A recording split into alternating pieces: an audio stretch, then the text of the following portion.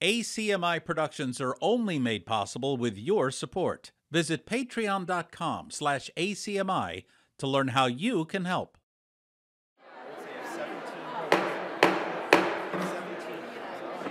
Okay, let's find our seats. Welcome to night 3 of Arlington's 2024 annual town meeting. Okay, let's settle down, everyone. Let's quiet down. I have some notes regarding scheduling to start.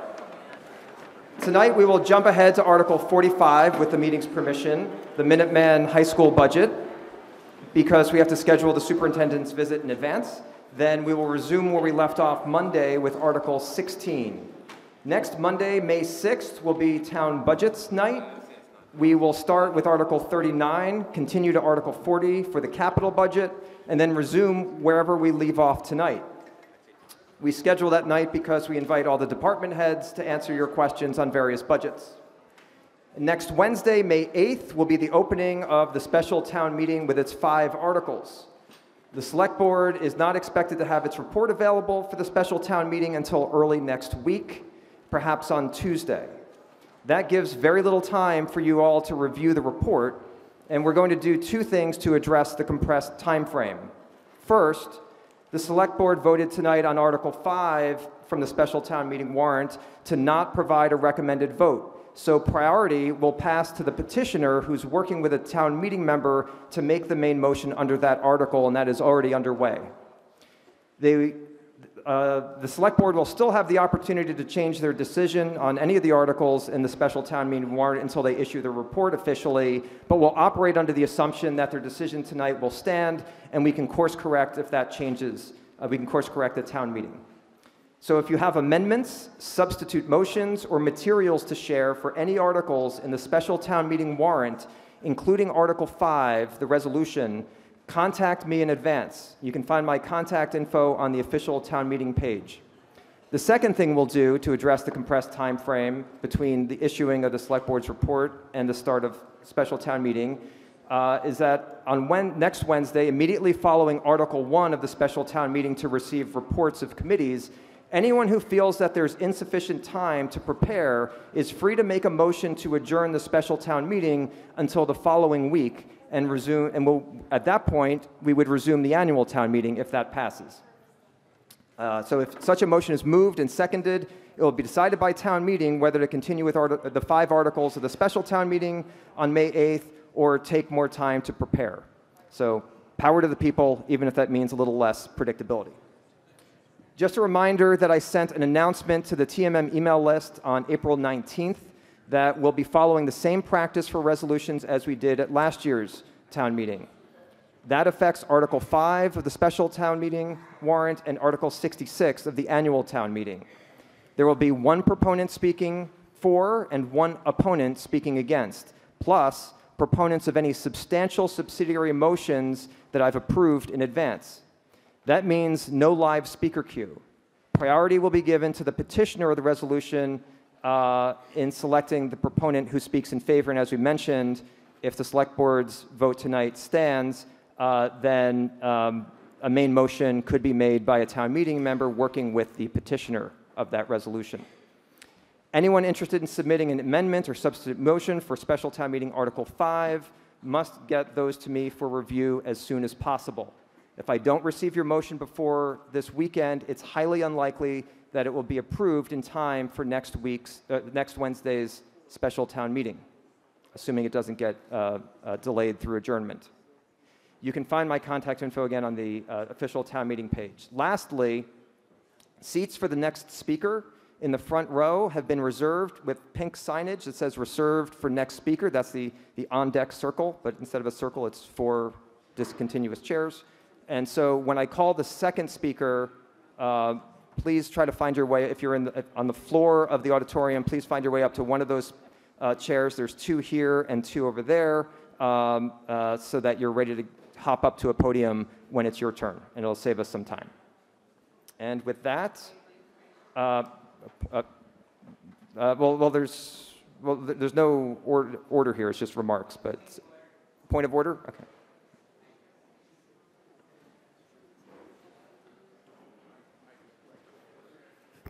I think this is a point of order, at least I hope it is. You have explained how the speaker who speaks, the proponent of a resolution will be selected, but how will the speaker speaking against the resolution be selected? At the moderator's discretion. Thank you. It hasn't been formalized. It's something that will, I think, be reviewed at some point by the Town Meeting Procedures Committee, but has not been codified. Yep. We actually haven't had enough speakers in the past to warrant a whole process for it. We'll see if that changes this time. Thank you. And with that, please all rise for the national anthem.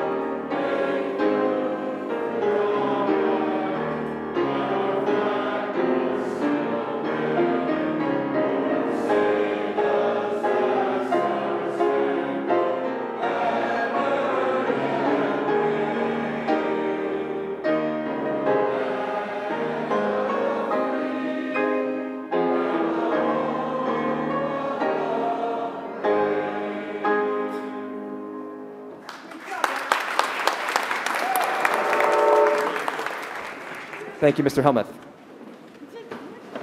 Mr. DeCourcy? Thank you, Mr. Moderator. It is moved that if all the business of the meeting as set forth in the warrant for the annual town meeting is not disposed of at this session, when the meeting adjourns, it adjourns to Monday, May 6th at 8 p.m.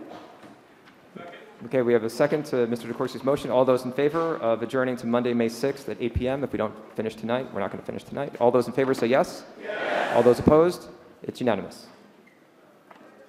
The point of order? Does someone have number 200 handset? Does someone please check your handsets to see if you have number 200. If you do, you've probably stolen it from someone else, and you can find that person in the back. Okay. We have a winner. Okay. Okay, we'll now take a test vote.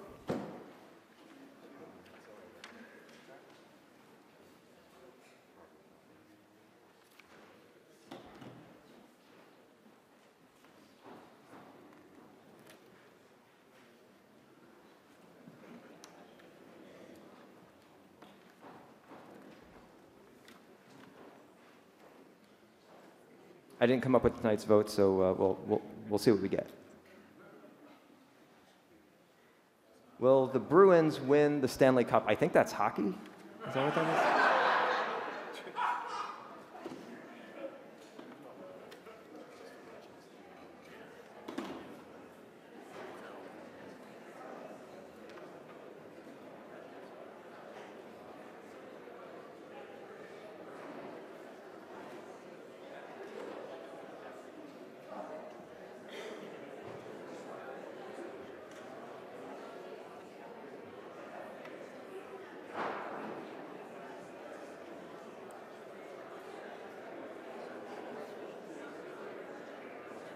And it passes. The Bruins win the Stanley Cup.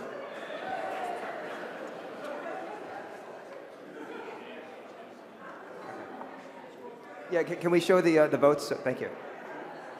Okay. And as we're going through the votes, are there any announcements and resolutions? And if we have more than one, you can line up in one of these aisles here. Yeah, we have an announcement here. Yeah. Nancy Bloom, Precinct 18. I just want to make an announcement. There'll be a community barn dance at St. John's Episcopal on Pleasant Street on Sunday, May 19th from 3 to 5.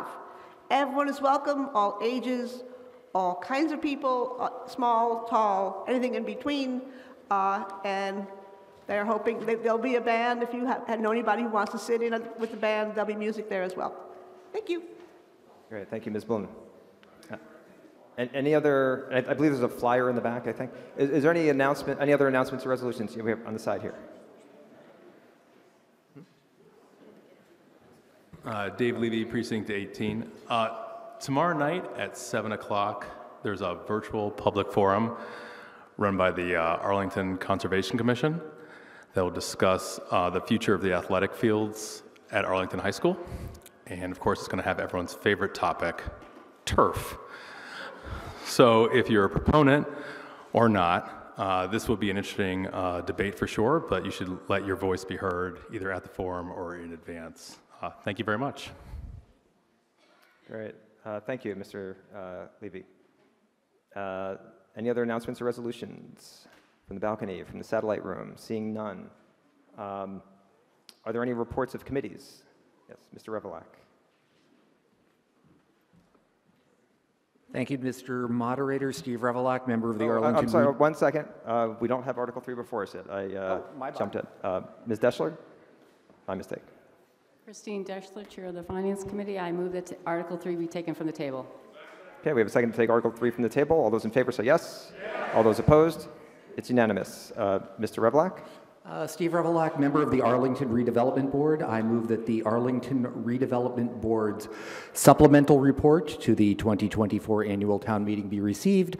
This report contains a small change to the board's recommended main motion for Article 28. Okay, we have a second to receive the supplemental report of the Redevelopment Board. All those in favor say yes. All those opposed? It's unanimous. Thank you, Mr. Revelak. Are there any other reports? Mr. Schlickman. Paul Schlickman, Chair of the Arlington School Committee. I will spare the speech because I have a little letter in here, but I move receipt of the fiscal year 25 Arlington Public Schools School Committee budget and report to town meeting. Okay, we have a second. All those in favor of receiving Mr. Schlickman's report say yes. Yes. All those opposed? It's unanimous. Thank you.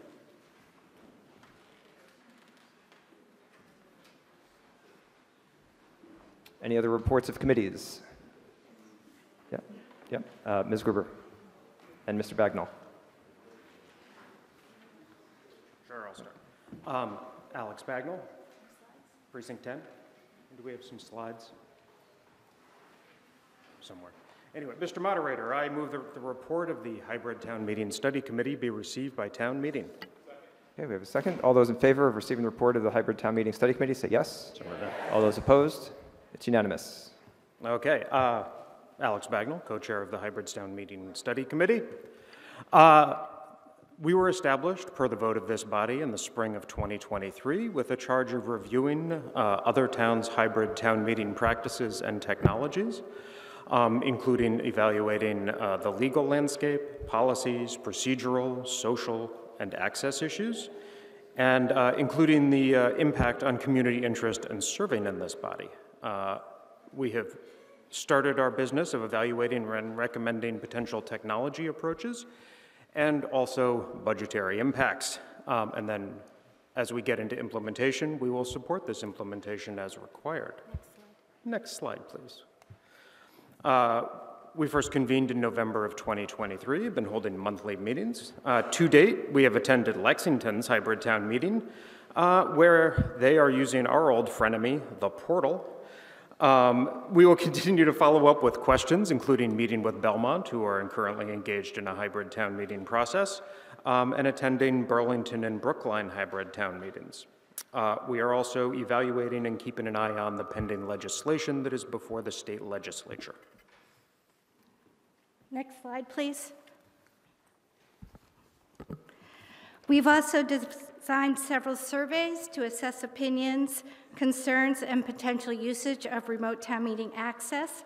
Those surveys have gone to 4 groups: current town meeting members, former town meeting members, and past users of the town meeting remote room.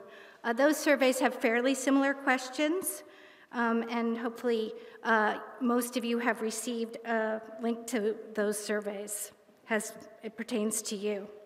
We also have a survey that's going to the community at large. That survey can be found on our webpage on the town's website. Regarding the survey for current town meeting members, the link is there, and I believe the town clerk will resend the link tomorrow if you've lost that email somewhere in your inbox. So far, about half of you have responded. I wouldn't say it's a context, but Precinct 16 has about 100% response, and a few other precincts have only a couple or so responses, and I won't name you and embarrass you all.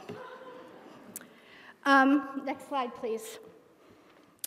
So if it's determined that hybrid is a form of town meeting that we'd like to proceed with, right now we don't have a determination of what that time frame might be. It's impacted by several criteria, the technology that we can select, budgetary and contractual issues that we may be under, and also changing might potentially existing town bylaws. Finishing up, if you want to follow our work, you can go to our page on the town website. You're also welcome to attend our hybrid meetings. We meet most fourth Mondays of the month. Our website has agenda, minutes, and reports. And I also want to call out the work so far of our members besides Alex and myself as co-chairs: Carrie Fallon, Pete Gast, Guillermo Hamlin, Steve Storch, and we've been supported really well by Syed Kodir, who's a member of the town's IT department, the town clerk, Julie Brazil, and of course the town moderator, Greg Christiana. Thank you.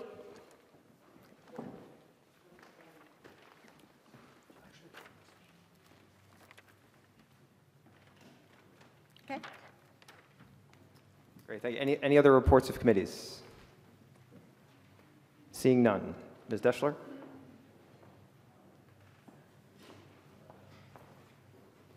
I move that Article 3 be laid upon the table. Okay, we have a second. All those in favor of laying Article 3 upon the table, say yes. Yes. All those opposed? It's unanimous. The next article in our usual order would be Article 16. We have scheduled with the Minuteman School Superintendent to present Article 45 tonight. Ms. Deschler? I move that the undisposed articles in the range 16 through 44 inclusive be laid upon the table. Okay, we have a second to lay those articles upon the table. All those in favor say yes. Yes. All those opposed? It's unanimous. Article 45 is now before us. Okay, Mr. Tosti? Oh, actually, before Mr. Tosti starts, can we just show the speaker queue and clear that so everyone knows that they can request to speak under Article 45? Al Tosti, Precinct 17. Mr. Moderator, I'd like to ask for an additional 5 minutes for a total of 12 minutes to allow the superintendent to make a presentation. Okay, do we have a second to? Okay, so for a total of 12 minutes, is that correct, Mr. Tosti? That is correct. Okay, we have a second. All those in favor of giving a total of 12 minutes speaking time, of 5 additional minutes, say yes. Yes. All those opposed? It's unanimous. Okay, you have 12 minutes. Okay. This year, as a member of the Finance Committee, I was assigned to review the Minuteman budget. It's been a school I've had a long-term interest in. For new members, Arlington has been an original member of Minuteman since the district was created almost 50 years ago, and currently represents about a third of the district. The issue of Minuteman has never been about the quality of the education, but the cost. You may remember that last year I handed out a spreadsheet which showed Minuteman's cost versus all the rest of the vocational schools in this state. The superintendent will respond to any concerns in that issue. Over the last 2 years, we've had 2 promises made by superintendents to the Finance Committee. Superintendent came, promised that the playing fields would be covered under their revolving fund, and after the first year, the members would not have to pay a penny. Then the superintendent left. The next year, the superintendent didn't know anything about that, but then promised that any increase in state aid from the governor's proposed budget in January will be used to reduce local aid. Then that superintendent left. So fortunately, the interim superintendent, Mr. Kevin Mahoney, was aware of both and carried both to fruition. And today, all the playing fields are paid for by the revolving funds of the school, and all local aid will be used to, increased local aid will be used to reduce assessments. Finance Committee thanks him very much and for the school. And we recommend favorable action on this year's budget. First, very briefly, I just want to introduce Sarah Montague, who is the Arlington representative to the Minuteman School Committee. So if you have any complaints at all, you go to her. If you have any compliments, you go to the superintendent. At least that's the way I was explained. So I'd like to introduce Kevin Mahoney, the interim superintendent for Minuteman School. Thank you. Right. And do you have Mr. Tosti, do you have a request to Superintendent Mahoney to speak? I'm sorry. We'll just pause. Request permission for Superintendent Mahoney to speak to this body. We have a second. All those in favor say yes. Yes. All those opposed? It's unanimous. Superintendent Mahoney, and also just pause the timer for just a second. If anyone has clicker number 229, please return that to the back of the hall. It's someone else's. Superintendent Mahoney, sorry for the interruption. Go ahead. Thank you, Mr. Moderator. Thank you, Mr. Tosti. I'm accompanied tonight by the school business manager, Nikki Andrade, who will be with me in case there are questions that we need to work through. As Mr. Tosti mentioned, my name is Kevin Mahoney. I'm serving as the interim superintendent, and I'll be leaving June 30th of this year. But we're anxious and looking forward to welcoming Heidi Driscoll, who will be taking over the position of superintendent director on July 1. And we're all very much looking forward to her and her leadership taking Minuteman into the next chapter. So I just want to I want to thank Town Meeting for the opportunity to offer a few comments on our budget and assessment, and we'd like to make sure we answer all questions with the hope of receiving an affirmative action by Town Meeting. Next slide, please. So our overall operating budget that we're proposing for next fiscal year is $31,517, $517,219. That's about just under 4% over fiscal year 24. Next slide, please. So just breaking down that, when we look at it, just our operating recommendation, that's about $24,160,000, which is slightly under 3% for our operating side. Our capital recommendation is about $1,660,000. That's up significantly in terms of a percent over fiscal 24. But the reason, the major reason for that is we've, over the last couple of years, have been setting aside about $500,000 in our capital stabilization fund to make sure that we continue to maintain the building that was supported by Arlington and the other member towns back about 7 or 8 years ago. It's been online now 5 years, which is time flies from my perspective, and you know, it's important that we move forward and maintain a capital stabilization fund that will be sufficient to meet future needs. So we've jumped that up from $500,000 to $850,000. In addition, we do have a building that we've used for various purposes over the last number of years. We call it the East Building. It's been used as a child care center. It's been used as a private elementary school. And we think there may be opportunities for Minuteman to use it in our daily operations, most notably for our animal science program. We currently have that in temporary space that's not in the main building. It's a relatively new program, being in its 3rd year. And there may be opportunities through some type of a partnership or some type of enterprise to come in and collaborate with Minuteman and perhaps invest in that building for animal science clinic.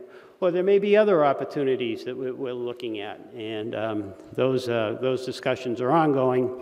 but we want to make sure that Minuteman has the financial resources to be able to do that. With those comments, I want to make clear that at this point, in the short run, any renovation we do to that building would not necessarily translate into additional seats for in-district students. So, and then on the building project, we're about $5.7 million, 1.36% over fiscal 24. All of our debt is issued on the school building project, and we would expect that to sort of stabilize moving forward. Next slide, please. As we talk about the assessments, our assessment is about $25.7 million, which is 0.82%. That's an unusually low assessment number. It's not one I would suggest people get accustomed to. I think there were some anomalies that happened in this fiscal year and next fiscal year that has artificially suppressed that number this year.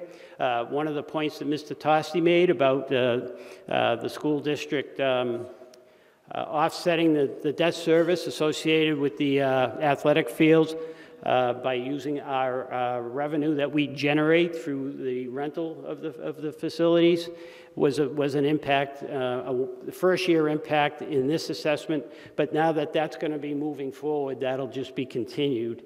But I think in year one it had a bit of an impact, and I think that what we're going to see over time, and we'll demonstrate this in a few minutes, that out-of-district students' enrollment is reducing, which is a good sign in terms of getting more in-district students involved and opportunities for vocational technical education. But on the other hand, the revenue that's paid through that tuition has offset member town assessments, and we're going to see that diminish over time. So when we talk about the assessment to Arlington, it's about $8.6 million.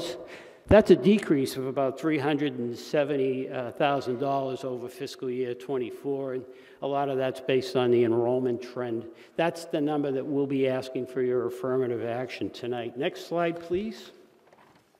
Just a sort of a breakdown, high-level breakdown based upon the assessment components. The required minimum contribution is the larger number at $3.4 million. That's generally determined under the school aid Chapter 70 formula.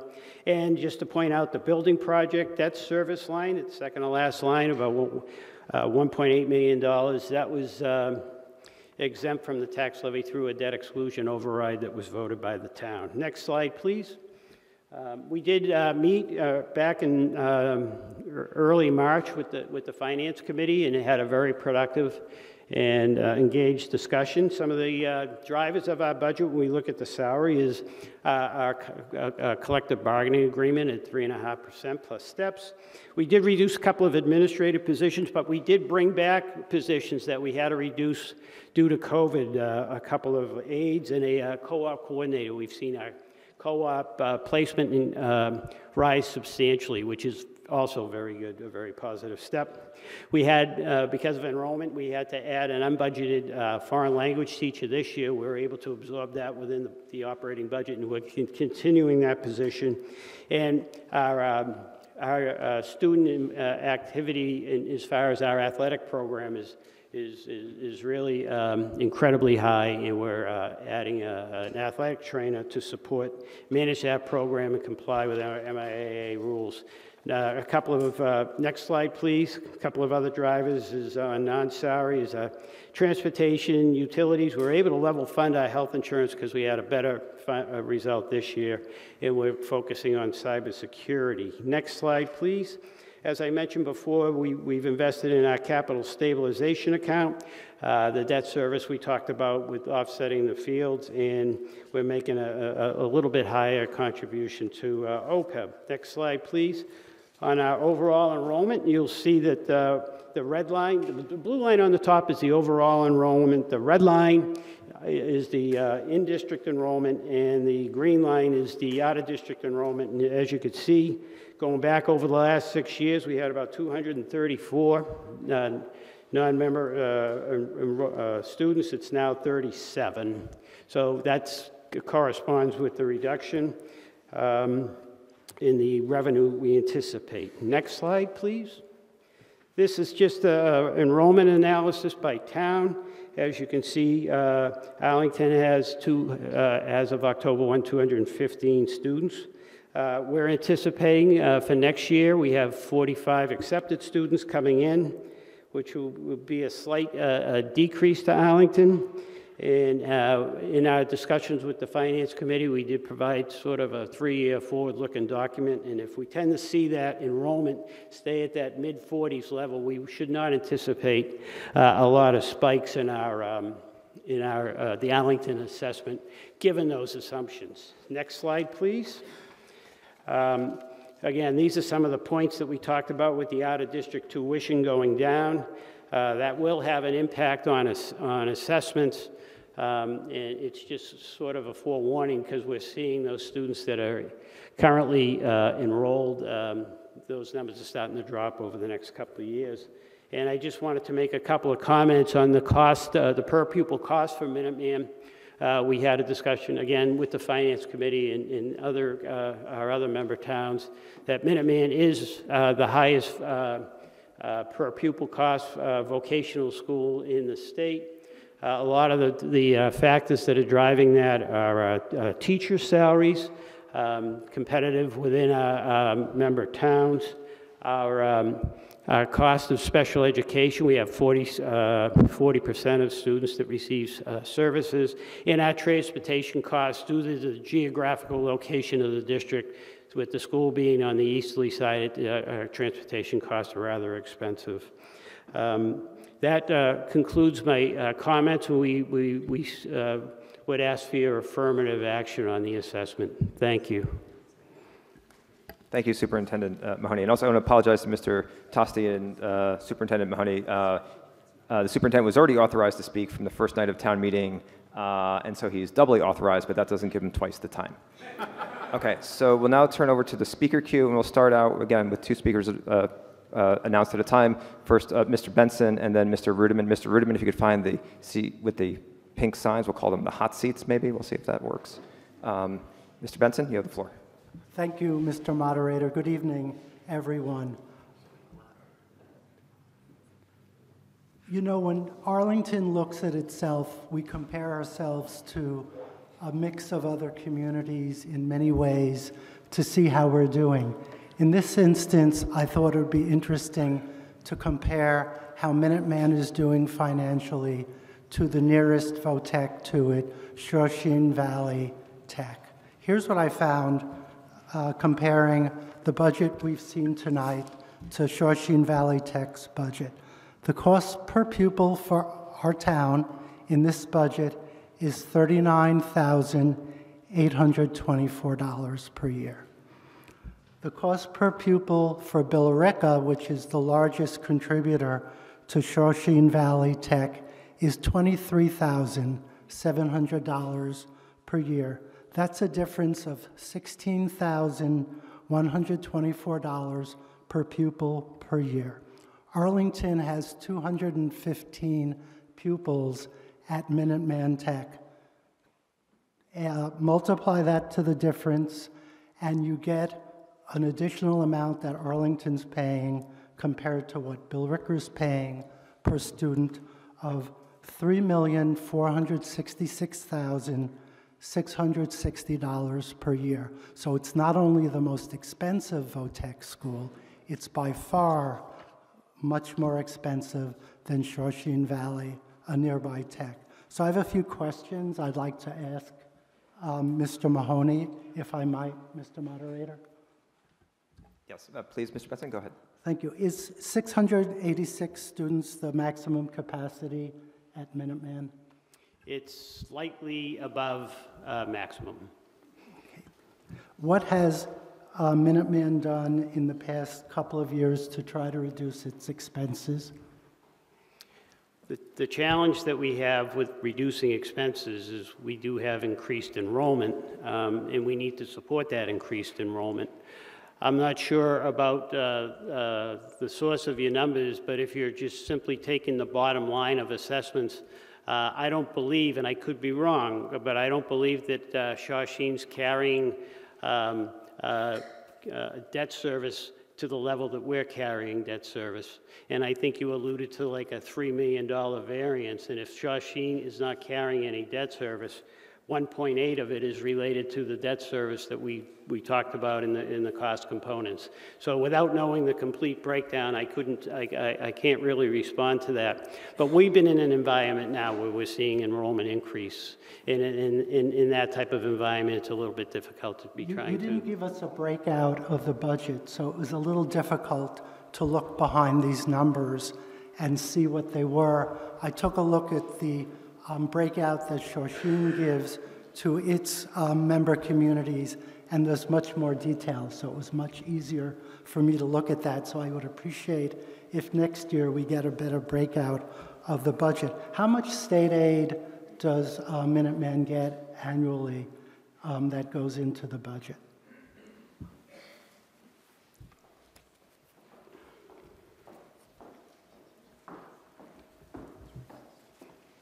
And if you just offer your name and title, please. Do you have, name and title, please? Hi, I'm Nikki Andrade, the business manager at Minuteman. Do you know how much Yeah, do you have an answer for Yes. Mr. Benson's The question? Chapter 70 state aid was $2.9 million, and that's our estimate for FY25 budget as well. Is there any transportation aid from the state? Yes, that's around $800,000.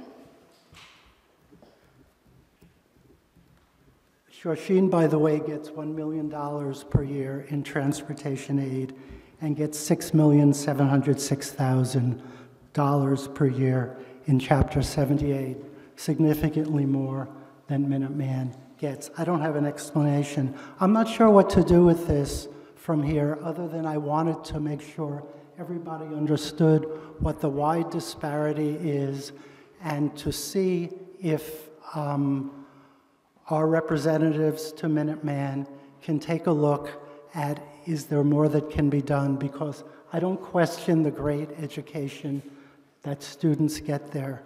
I just question the cost compared to a nearby competitor. Thank you. Mr. Tosti might have an answer to that question. Mr. Tosti? Just a couple of explanations. One is Minuteman represents a much, much wealthier district than Shawshene. Shawshene's district is fairly middle class. When you throw in towns like Dover and Weston, Arlington's actually one of the poorest towns in Minuteman, and the state aid is largely based on, to a certain degree, on wealth. The wealthier your property tax base, the less state aid you're going to get. One of the other elements in comparison is, I can't remember the exact enrollment at Shawshene, but it's much bigger. You have a much smaller school, and with a larger school, you have certain benefits of size. So those are just two thoughts to keep in mind. Thank you, Mr. Tosti. Next up is Mr. Ruderman, and then after that, Mr. Stephen Moore. And also, I just want to ask, is there a microphone in the balcony? And if there isn't, can someone get a microphone up there? Okay, Mr. Ruderman, go ahead. Thank you, Mr. Moderator. Michael Ruderman, Precinct 9, and speaking for myself and not for the Finance Committee. If we could return to the presentation that we just saw, could you bring up the slide again about the different trend lines in the enrollments, students coming from in-district towns versus students coming from out-of-district towns?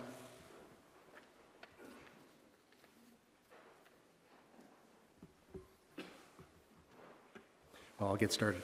I believe the numbers I saw were approximately the school year 2016, 238 students from out of district, within reasonable approach of the number of students from in-district towns. This year fallen to 37. Mr. Mahoney, were any out-of-district students accepted for the incoming class in this last year of applications? Right now, we received 175 in-district applications. All of those applications were accepted. A recommendation was made to the school committee back in the fall to limit our accepted applications to 175, so it just happened to come in at that level at our initial acceptance. We've had about 7 or 8 of those students decline their acceptance. And as of this point, we're following up on some late applications from in-district member town students. In awaiting their decisions, we have not accepted any out-of-district students as of this time. No acceptances for out-of-district students. I would consider this to be a promise fulfilled. Those of us who were part of the campaign to secure your agreement to the part of the debt for the new Minuteman School building, one of the arguments we made, in fact, one of the slogans we used was, give us a building that was worthy of the education happening inside, and we will fill it with students from our own district. And that has happened. Part of the increase in the member towns' assessments has been the increasing numbers of students from the member towns, and conversely, so many fewer students from out of districts that paid an increment above the tuition, which lessened the impact on the member towns' assessments. The new building is beautiful. If you've had an opportunity to see it, I know you'll agree with me. If you haven't, I urge you and invite you to make an opportunity to get a look at it in action. I just have one more question. I'd like someone to speak to the outcomes. It's close enough now to the end of the school year. I think you would have an idea, would you, where Minuteman students are headed next. And if you could give us a rough breakdown, please, of how many are continuing education, how many are going into more training in a vocation. Can you tell us about the outcomes, please? I can, as far as students graduating this year, I haven't reviewed the numbers yet, but if we look at it historically, between 60 and 65% of our students move on to 2- and 4-year colleges, continuing their majors. Another 30 or so percent will go right out into the trades with the certifications that they've earned as part of their education at Minuteman, and less than 5% may choose to go into the military. Thank you. If you look at the range of shops, as they are called, courses of study, majors, concentrations that Minuteman offers, I believe that's another factor inherent in what it costs to run Minuteman. The great variety of programs and pursuits that the students have the option of following. And I think there's a success story in that so many of the students within 1 or 2%, all of Minuteman students will either be engaged in further education next year or actively pursuing the trade that they have been training for. That's all I have. Thank you, Mr. Moderator. Great, thank you, Mr. Ruderman. We'll take Mr. Stephen Moore next, and then Mr. Kepline is on deck. Mr. Moore? Thank you, Mr. Moderator. Steve Moore, Precinct 18. I want to thank Mr. Ruderman for both of his points. Those were important and part of what I had for questions, so thank you. Following on his some of his points regarding out-of-district members, other than in-district members taking the positions, the slots available, so to speak, has there been any additional analysis to why, or is that the reason for the drop of out-of-district membership? And secondly, if it's not, has there been analysis done as to why that number is decreasing? It's related to building capacity, frankly, and it does suggest, at least in this moment in time, that the building was adequately sized to meet the population demand of our member towns. Perfect, thank you. That's excellent, and just as Mr. Ruderman said, it's a promise fulfilled. Another question about the capital budget increase for the town of Arlington. I'm wondering if any of that increase is related to the fact it's a new building, or is it to do with the fields issue that Mr. Tosti raised? I think the debt service is specifically related to the building. The commitment at the time we sought the authorization for the bonding was the debt service related to the fields would be offset by revenue collected by the rentals of the facilities. In some cases, there are other costs that are covered by the renters, such as the lights that they use, the maintenance overtime that's incurred, and some overhead costs. As far as the operating costs of the field, it's basically those costs that would be associated with whether we were running them or not off hours. So just the day-to-day maintenance of the field is included in the assessment. Okay, so part of the increase in the capital assessment is related to the use from rentals and additional use? No. I'm not quite following, I guess. I'm sorry, let me clarify. As far as the cost, any of the capital costs related to the field, there's no capital cost involved in the related to the fields. Okay. Just on our operating costs, just some staffing that we dedicated to our outside maintenance, not capital. Okay, so related to the capital budget, the increase in the capital budget to the Arlington assessment, is that related to the costs related to the new building that perhaps were not projected correctly, or what? I guess I'm asking. No, I think it's a combination of debt service, which we can predict from now to the rest of 25 years. Yep. And I did mention also that we increased our capital stabilization account from $500,000 a year to $850 to try and preserve the asset. And there are a couple other very minor annual capital costs that we include each year. Okay, I think we're just showing my ignorance here about what goes into those budgets. So thank you, that's helpful.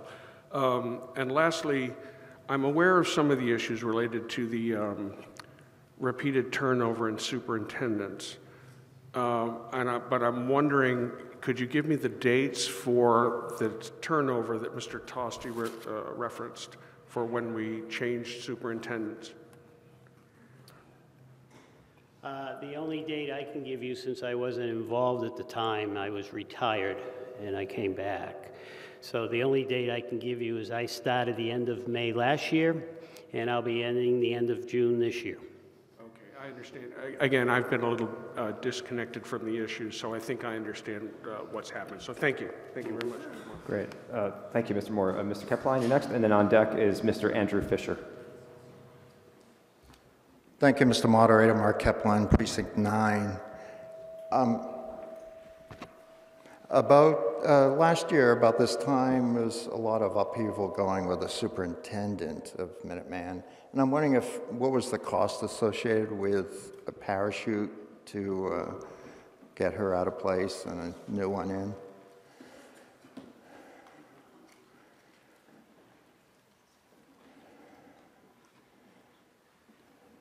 There was a settlement. It was about $216,000. Okay, thank you. I also noted that you have a decrease in energy costs, and that's great. Arlington, FinCom mentioned our electricity cost is up 40%, and we're looking at higher energy prices or costs in Arlington. If you have any words of wisdom or how you're able to decrease your energy costs.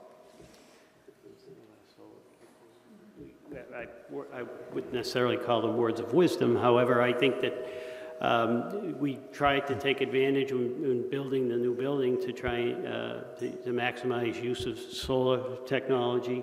It helped with our leads point, which helped reduce which increased the reimbursement from the state on for the building project, and it's also translated into a reduction in our operating costs. Okay. Do you still use gas heat in the building? Yes, it's partially gas and electric, yes. All right. And can you give me a breakout on how much your utility costs are on gas and how much electricity? Yeah, it's about $500,000. 500,000. Combined or yes, each? Combined. Okay. All right, thank you. Thank you. Mr. Fisher's next, and then after that on deck will be Ms. Dre. Are we getting... Are we getting feedback through the? I assume I'm not the only one hearing the feedback. Let's see. Seems better now. I think there's someone in a room somewhere turning dials, so let's see if that works. Mr. Fisher? Andrew Fisher, Precinct 6. I'm interested to know the status of the lawsuit that had to do with not admitting some students.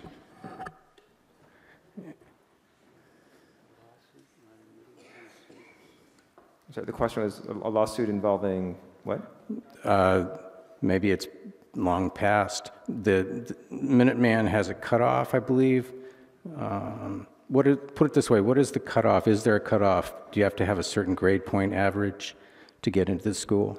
And I thought there was a lawsuit about this. I can comment, generally speaking, on a statewide basis that there is some activity going on around proposed legislation that will change the way most vocational technical schools go through their admissions process, where we go through, and many others go through a five-stage process in reviewing an application and getting acceptance. A lot of those points relate to tuition, conduct, grades, letter of recommendation from the sending district counselor, and an interview with our admissions director. And there's some activity about whether or not that's fair, or whether that's holding down some disadvantaged class of students. And there's a proposed lottery system that's being out there, but that has not affected, at this point, Minuteman, and to the point where we were able to accept all of our in-district applications this year. So it's not necessarily an issue for Minuteman, but it's certainly an issue statewide, because the demand for vocational education exceeds the number of seats that are available in most school regional vocational technical school districts. Okay. So did I hear you correctly to say that all of your applicants were accepted this year? That's correct. Excellent. What would be criteria for not accepting them? Do you know off the top of your head? Yeah, I think it's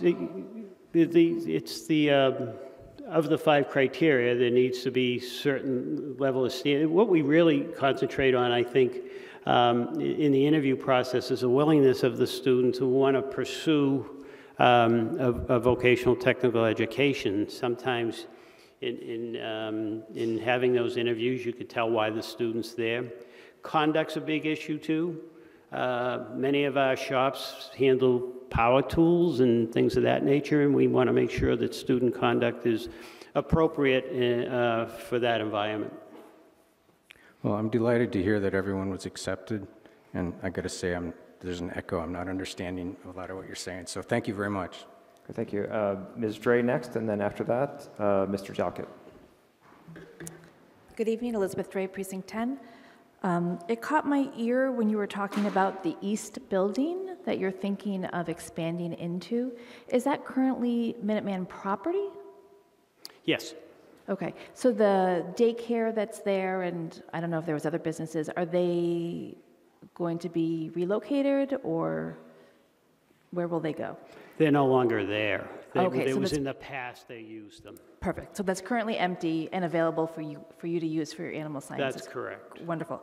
What is your anticipated ongoing capital cost of developing that project? It's still way too early. We're estimating right now that it's a 16,000 square foot building, and we're thinking it's about $1,000 a square foot to renovate. So there may be some phasing of that because of the way the building's laid out. There's a wing with 10,000 square feet and another wing with 6,000 square feet. So depending on the opportunities, we'd like to see if there's a way that we can do that through our own stabilization funding, perhaps some state capital grant funds, maybe a partnership. We could have an industry partner participate as well. But I think it would be a challenge for the district to ask the member towns for an investment in that. At least at this point, without either offering a new program that might attract new students or some type of a opportunity for increased enrollment. So would it be fair to summarize that to say that you're looking to fund that through resources that are not increasing the cost per member town? That's the goal. The goal. How that process plays out will be to be determined. Okay. And my last question is, do you have any insight why the Arlington town enrollment has been decreasing? I have some anecdotal comments about that.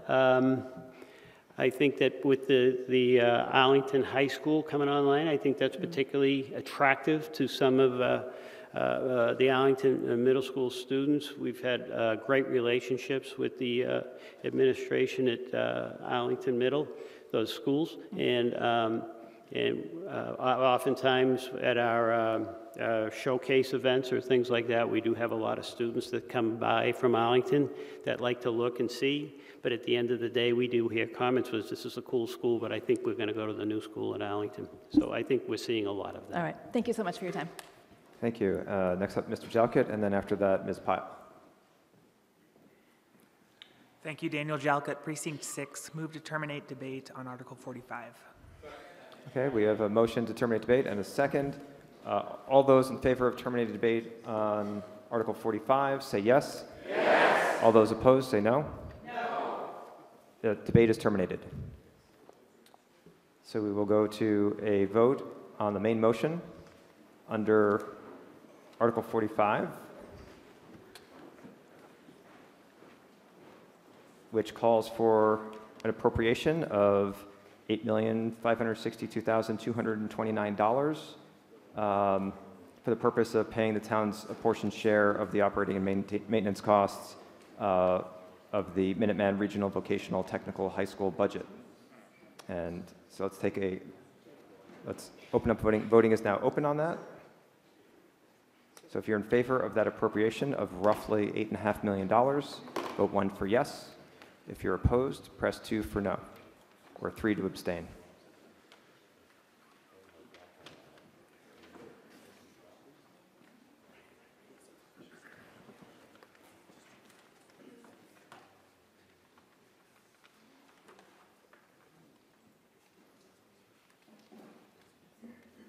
Okay, voting's about to close. And it passes 210 in the affirmative, 2 in the negative, and 2 abstentions. Thank you. Thank you. Article 45 is disposed of. Thank you, Superintendent. Thank you. Mr. Wagner, point of order.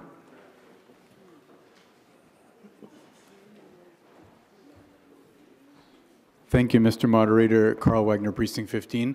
The general example given for a point of order is, I can't hear. Well, I don't know if it's been made clear, but over the last 2 nights, the sound really, and I've heard people whispering behind me that they can't hear either. The sound is not adequate. I would ask, please, Mr. Moderator, if the town could make checks or improvements in the sound before the next meeting of town meeting. Thank you. Great, thank you. And we'll see if there's anything we can do during the break as well. Okay, Ms. Deschler?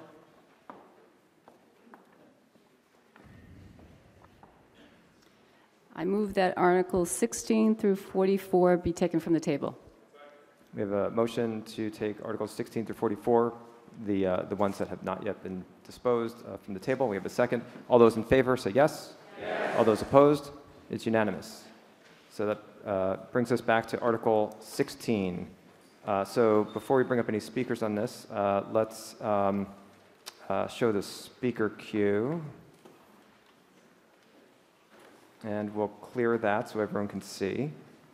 And so speaker queue is now cleared, starting with a fresh queue. And so, Mr. DeCourcy, did you want to introduce the Select Board's recommended vote on Article 16, please? Thank you, Mr. Moderator. The Select Board voted favorable action by a 5-0 vote to ban pet sales and pet shops. I understand the proponent is going to be making a presentation with slides that are within the annotated warrant. Great, thank you. Ms. Kepka? Thank you, Mr. Moderator. Asha Kepka, Precinct 1. I'd like to introduce Laura Kiesel, who's going to speak and present the article. Okay, and Ms. Kiesel is a resident of Arlington, correct? Yes, she is. Okay, then she has the right to speak. Okay, I believe Ms. Kiesel would be connecting from the satellite room. Could we bring up video of the satellite room? Oh, then we won't be able to see the slides. Okay, so the slides are up. So we can see Ms. Kiesel. Hello, welcome to town meeting. And so I guess in the main hall, we can only see this. I've paused the timer here, don't worry. We'll show the slides here if that's okay while you speak. And then you can see. Will I see the slides? Yeah, you should be able to see us and the slides in the two displays there. All set? And so, there you go. Okay, so we can see the slides now. So the floor is yours, Ms. Kiesel. Great, thank you so much for taking my presentation tonight. My name is Laura Kiesel. I am an Arlington resident of Precinct 7, and tonight I will be presenting on Article 16, the Humane Pet Shop Warrant, which is basically a prohibition or a ban on the sale of live pets in Arlington. Next slide, please. So just a quick overview. This prohibition will not apply to animal shelters or private breeders selling directly to people or households. It would enable partnerships between pet shops and animal rescues so that those animal rescues could use those spaces in pet stores to adopt out pets, as is occurring next door in Cambridge at PetSmart, where they have enacted a similar pet ban that we are attempting tonight. And this is essentially a preventative measure.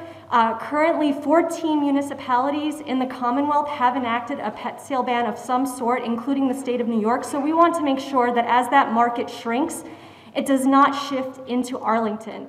This is basically about addressing the issue of pet mills and poaching animals from the wild. Next slide, please.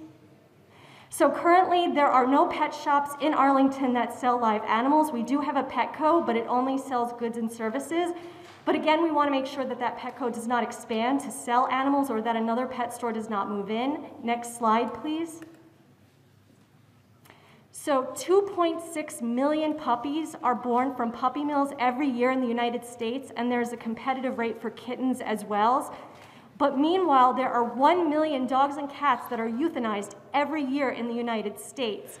So what we are trying to address is the issue of too many animals and too few homes.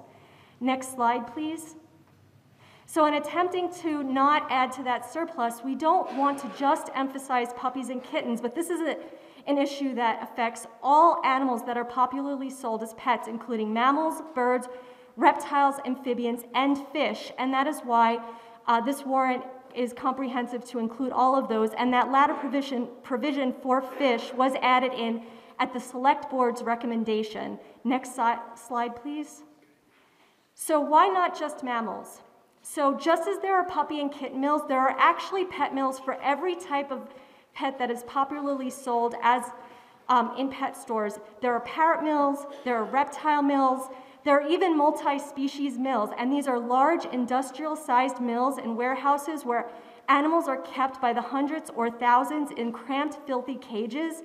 In addition to being very stressful and cruel for the animals themselves, this also makes it more likely that there will be a disease outbreak that can jump to and impact people. Birds, reptiles, amphibians, and fish are not protected by the Animal Welfare Act as dogs, cats, and rabbits are. So these animals actually need additional protections.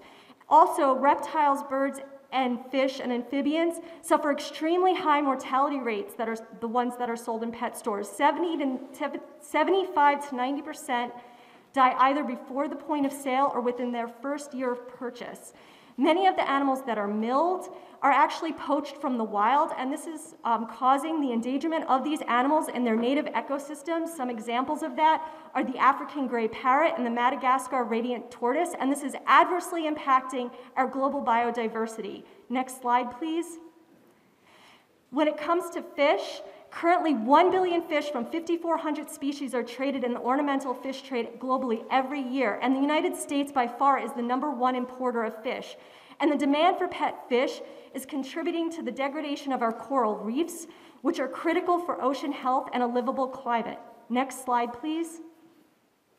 The other problem is that former pets are becoming invasive species.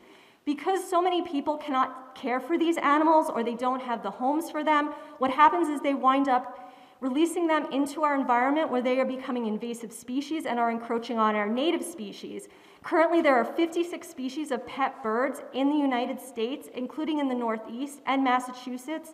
One prominent example of that is the monk parakeet, pictured top right. And also for turtles, the red-eared slider. 12 years ago, you could buy several red-eared sliders at any pet store in Massachusetts, but 10 years ago, they had to ban their sale because people were releasing them by the hundreds to thousands in our ponds and riverways, where they have now established breeding populations, and they are crowding out our native turtles, many of which are endangered or threatened. And even though that pet sale ban has helped a little bit, there are emerging threats with other pet turtles. And that red-eared slider pictured there, bottom right, is actually one here in Arlington at the Mystic River. Next slide, please. The same applies to pet fish. The most notorious and ubiquitous example of that are the goldfish that have also been released by the thousands into our native waterways, where they are crowding out and outcompeting our native fish and other aquatic species and driving them to the brink of extinction. Next slide, please. So we have widespread support for this warrant. Dozens of Arlington residents signed our warrant petition. The Select Board favored it with a unanimous 5-0 vote in favor and expanded its protections to also encompass fish. We have the support of the MSPCA, the Animal Defense League, the Boston Animal Rescue League, but additionally, we also have the support of many smaller dog and cat rescues, as well as the 2 major rabbit rescues, the 2 major parrot rescues that service Massachusetts, and the Turtle Rescue League, which is the leading wildlife rehabilitation facility for turtles in Massachusetts, and have noted the impact of pet turtles on turtle species, and they take in pet turtles to try to mitigate that impact. But unfortunately, all of these rescues are inundated, and they note that pet shop pets are a big part of that problem. So we hope that tonight the town meeting will also support this warrant in its original iteration and make sure that this includes comprehensive protections for all the species that were included. Thank you very much for your time. Thank you, Ms. Kiesel, for a very well-timed presentation. We also have an amendment. Mr. Varaglu, did you want to introduce that? Yes, please. Yes. And actually, before we take Mr. Varaglu, I see that the speaker queue is cleared. Is that, have there been no speakers to? I just texted you, Mr. Moderator. Oh, I wasn't checking texts. So. We lost the speaker queue, so those 5 people that were on there have to be submitted. Okay. So the speaker queue, I just have 2 names on it right now, Mix Pretzer and Mr. Wagner. Mr. Wagner, you dropped off the queue. You're back on the queue. Okay. Okay, names are coming in now. And so, Mr. Varaglu, apologies for that. Go ahead. Which microphone? There's 2 microphones here. I think one of them is a light, I think. Okay, thank you. Mustafa Varaglu, Precinct 10. I put in an amendment to this article to basically I'm sorry. I put in an amendment into this article to remove birds, reptiles, amphibians, and fish, and leaving mammals as the prohibited animals, as the article states. So I want to recognize a few things as I stand here. There are, as mentioned, no pet shops in Arlington. And this article and amendment would not address a current problem, and we may never have a pet shop in this town. I do want to point out we do have a bait shop that has been here for generations. I don't know if this article will or will not affect the bait shop in East Arlington, so there may be an immediate effect from this article if fish are retained on the article. I also want to recognize that animal cruelty is a terrible thing, and the organizations that support this article are doing great work, and I fully support reducing animal cruelty, though I do think this article goes too far in terms of reducing options for people and attacks the problem at the wrong end.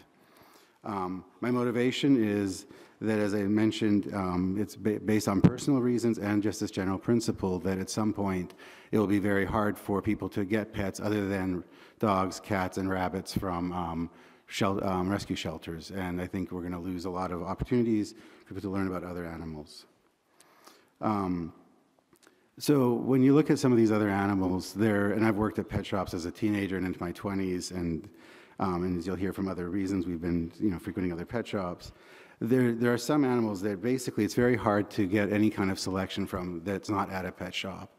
If this is something that interests your family or may interest your family in the future, you're basically going to reduce the opportunity to have access to these, and it's a very homogeneous world we'll end up in, I guess. When you're at pet shops, you get a chance to observe the animals, learn, and choose more specialized species if that's in your interests. So specifically for my family, my 2 daughters at different times wanted lizards. We went to a good pet shop, Jabberwock, formerly in Winchester, now Stoneham. They spoke with the owners. One of them was going to get a chameleon. She was setting that chameleon. She realized that that was the wrong pet for her. She did not want that. She wouldn't be able to care for it properly. She switched directions, got a different, she got a gecko. The other daughter wanted a bearded dragon, had done a lot of research, and that was confirmed by being at the pet shop. There was a photo of bearded dragons shown in the previous slide. When they're young, they congregate. When they're older, they go their own way and they actually fight if they get together. So that was fairly normal, what was shown in that photo. I'd also like to point out that when we go to a pet shop, there's little knowledge of the breeding history of the animals that you're looking at, and as people that have a dog and a cat, or a cat and a bird from individual breeders, we have very little knowledge of the heritage of the animals that we got. I don't think there's a big difference, frankly, for the lay person to know what they're getting, whether it's from a breeder or a pet shop, and I think singling out pet shops is a disadvantage. We were asked very rudimentary questions by the breeders that we went to for the animals we got. Frankly, we have a far better relationship with the pet shop and far more feedback and learning from them than we have from individual breeders. And I will just bring up quickly that I think people would be able to keep a much wider variety of pets if this article does not pass. And I think there's a better way to deal with animal cruelty, which is to go to the source of it and legislate for these animals. If the moderator would allow, there is a town resident who has a lot of experience in the field of fish and aquariums as an environmental consultant, George Buckley. Would he be allowed to speak during this time to my amendment? He is a town resident? Yes, he's a town resident, precinct 16. Yep. You might want to move your motion in case you run out of time. Yes, I'd like to move my motion. I don't know what the words are. Yeah, we motion to... Thank you. Yeah. Okay. Thank you. The amendment is now before us. Thank you. Yeah. And your Mr. speaker? Buckley is at the back of the room. If you'd like to come up. Sir? If he's...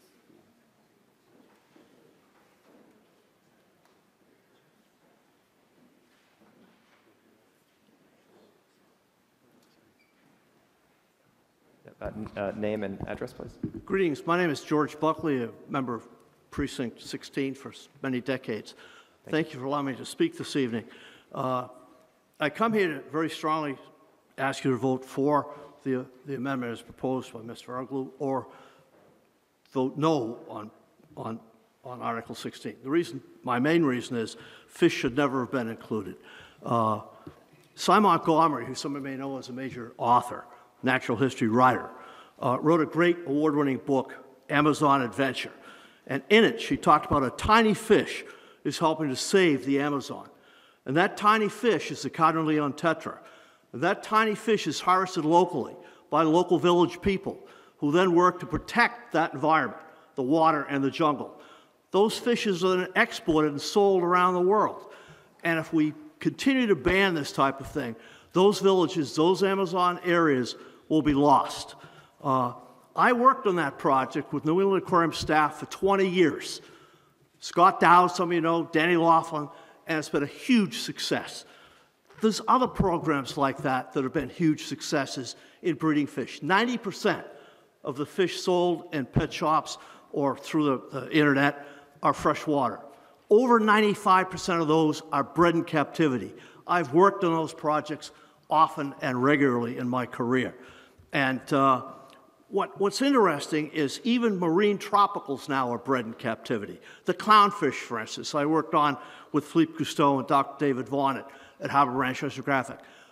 95% now are bred in captivity. There are solutions to this problem. but it can't be done quickly. We need to vote the article down and rewrite sections over the summer, allowing only naturally, sustainably harvested fish from the wild and naturally bred fish to be sold. It's critical that we not shut off avenues like this. Young aquarists who started breeding zebrafish 30 and 40 years ago led to MIT being able to have the world's top zebrafish study and breeding facility. They went to the Boston Aquarium Society, local people like you and I that had home aquaria that knew how to breed those fish so they could learn how to do it. And we've got to be really careful in trying to do something good that we don't do bad.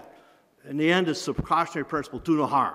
So I'd ask you to vote 16 down, vote for the amendment. If you can't vote for the amendment, vote 16 down. Let's rewrite that so it's a much better, much more workable thing. And we have been selling fish for decades here already in East Arlington with the bait shop there. And unfortunately, it's closed right now due to a family illness, but I was hoping to have them come chat with you about that. The other things are that... I'm sorry, we're at time. I'm sorry. Okay, I'm sorry. Thank you very much. Thank you. And I see Town Council was gesturing. Mr. Cunningham, either you have a legal opinion or you own a bait shop. Do you want to speak? Okay.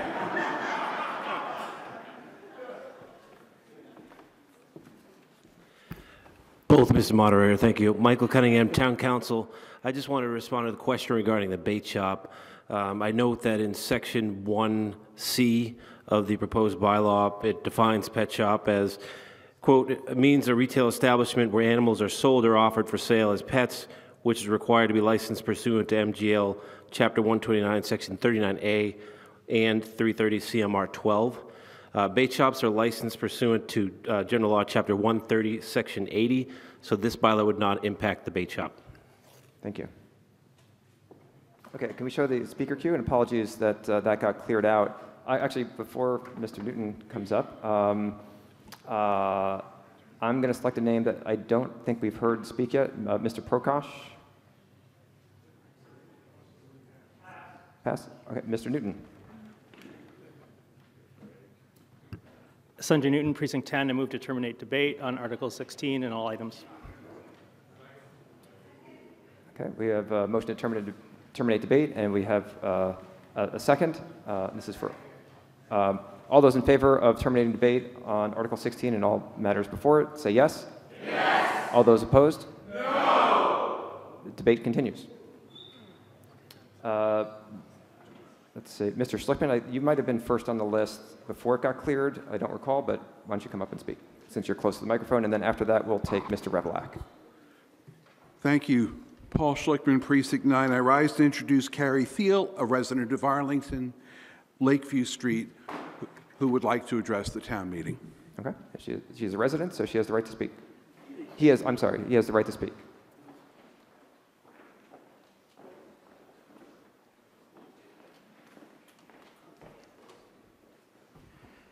Mr. Moderator, thank you very much. Carrie Thiel, Precinct 10. I will be brief. I have spent the last 25 years working in the animal welfare field on an unrelated issue. My nonprofit organization, which is an international organization that works on an animal welfare issue, is a stone throw from this debate tonight. Although I've not worked on this issue, I have been around people who have worked on this pet shop and overpopulation issue over the last 2 decades.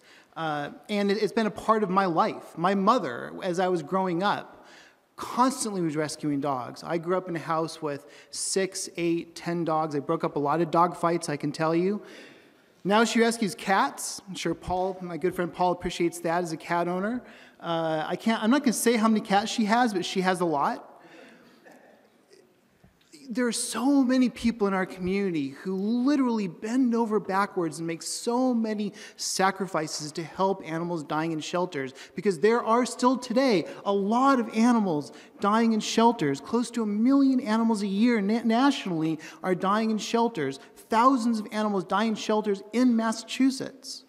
And there has been years and years of policy work on this issue, because at some point people said, you know what, I am tired of going to the shelter week after week after week and saving as many as I can while others die.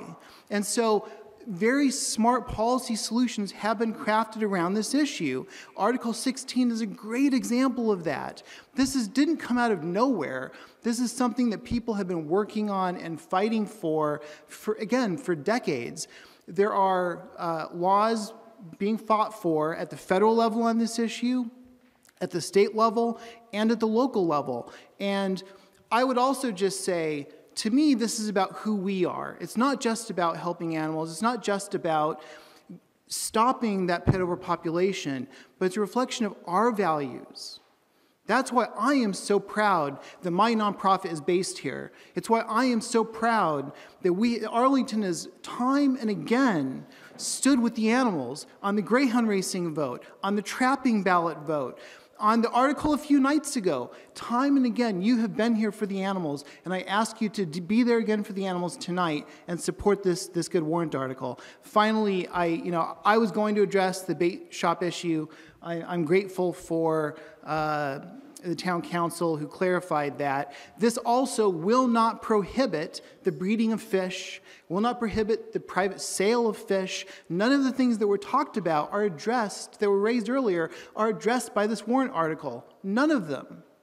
This is a carefully crafted warrant article, and as Laura said in presenting this, it was the select board that said, can we make this stronger? That is something I'm appreciative of and grateful for. So I ask you, please vote yes on this article, vote down the amendment, and cast another good vote tonight for the animals. Thank you. Thank you. So I'll take Mr. Revlock next, and after that, Ms. Friedman.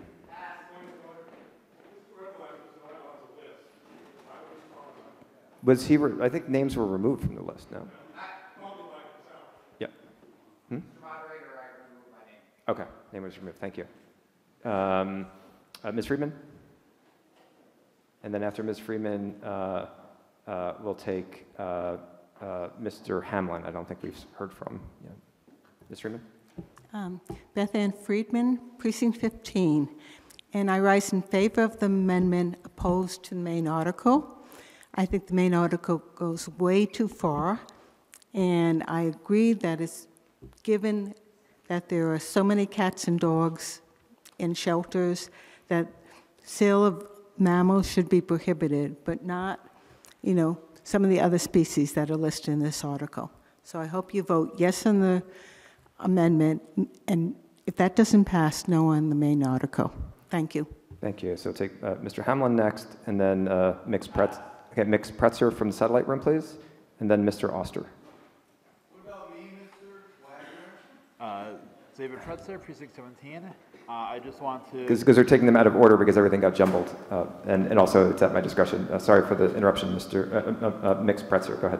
Yeah. I just want to reiterate, this is not... I think the animal cruelty aspects of the main motion are very compelling. I also just want to reiterate the ecological impact. Stray cats and dogs are a big issue, but also when reptiles, amphibians, fish are released into the wild, that can really be devastating to native species. We have a lot of problems with our natural areas in Arlington and in our vicinity, and I think we need to be doing more to support and safeguard our native species, and I think this is one way of doing that. When people have pets sold at pet stores, are more likely to be impulse purchases that people might not know what they're getting into. I'm glad some people have had great experiences at pet stores, but there are plenty of people that have had not been informed when buying a pet at a pet store, and then later are unable to care for it or unwilling to care for it, and it is released in the wild, and it can cause great damage to our environment. I also wanted to remind everyone that this ban is limited to retail pet stores. You can still purchase cats, dogs, birds, fish, reptiles, amphibians from private breeders in addition to rescue sites. I know we're all more familiar with cat and dog rescues, but there are plenty of opportunities for rescuing other types of animals, either via the internet or via specialized rescues. So I do not think passing this measure will prevent anyone from obtaining a pet lizard, a pet fish, a pet snake. If that's what they want, they might make it You might need to do a bit more research, but I think before acquiring a pet like that, you should be doing your research anyways. And so I think that's a win, both for lovers of more unusual pets and for our environment. So I urge you to vote against the amendment and for the main motion. Thank you. Thank you. And I think I said Mr. Oster next. Pass. Mr. Wagner. And that's not a reward for the outburst, by the way. And then after that, Mr. Rudick. Thank you, Mr. Moderator. Carl Wagner, Precinct 15. I think the proponents have a good purpose, which is to prevent animal cruelty, which we all care about, or should. But I don't think that government succeeds by telling 40,000 people you can't have pets if we want to prevent cruelty to animals.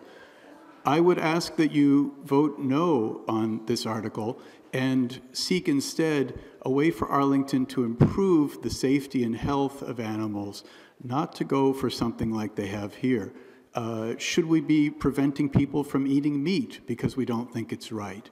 Should we be legislating a limit that is not intended to stop harm? It's simply going to stop business and people from enjoying pets. So I ask you to vote no. Thank you. Thank you. Let's see, Mr. Rudick? Yeah. And then Ms. Brown after that. I think it should be Mrs. Brown, actually. Ben Rudick, Precinct 5. I move to terminate debate. Under everything in the universe. I don't think we have that kind of power. Thank you. So we have a motion to terminate debate on Article 16 and all matters before it. All those in favor say yes. Yes. All those opposed say no. No. Debate is terminated. So we will first vote on the Varaglu amendment. So if we, everyone should have a copy of this, so we're not going to run through it in detail, but it's essentially removing birds, reptiles, amphibians, and fish from the prohibition, leaving just mammals.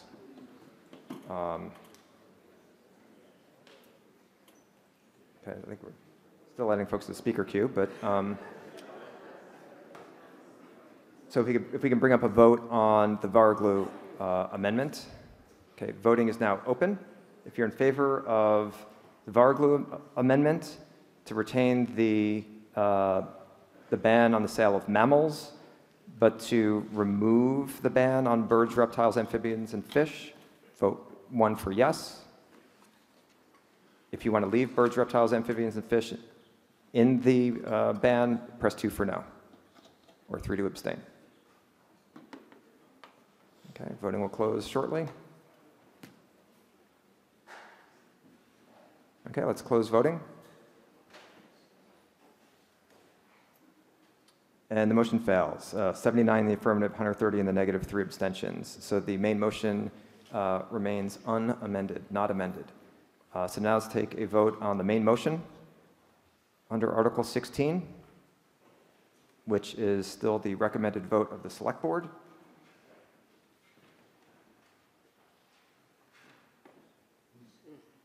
And so I'm not going to read the whole thing, but this voting is open now. So if you're in favor of amending Title I of the town bylaws to add a new provision to ban the sale of mammals, birds, reptiles, amphibians, and fish in pet shops within the town, press 1 for yes.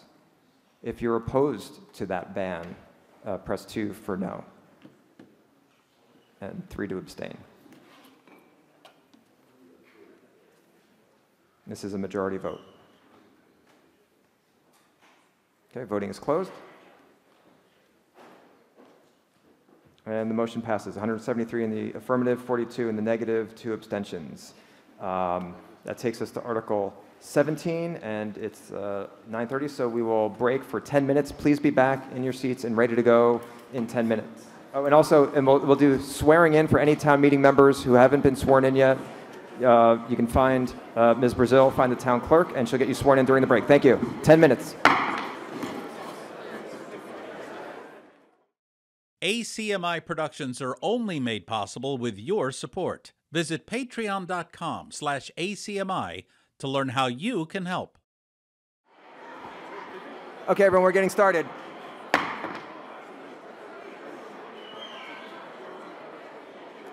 Okay, that brings us to Article 17. Mr. DeCoursey?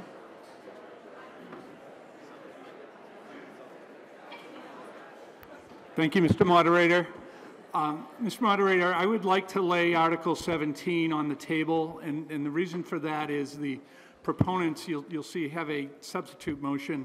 There are some issues within the substitute motion that the proponents will be working out with the town manager, and we thought for a more complete, a tighter presentation between the select board report and the substitute motion, it should be done on the same night. So we're asking to lay it on the table with the intent that we would come back next Wednesday should the special town meeting conclude at that time. Okay, we have motion to lay Article 17 on the table.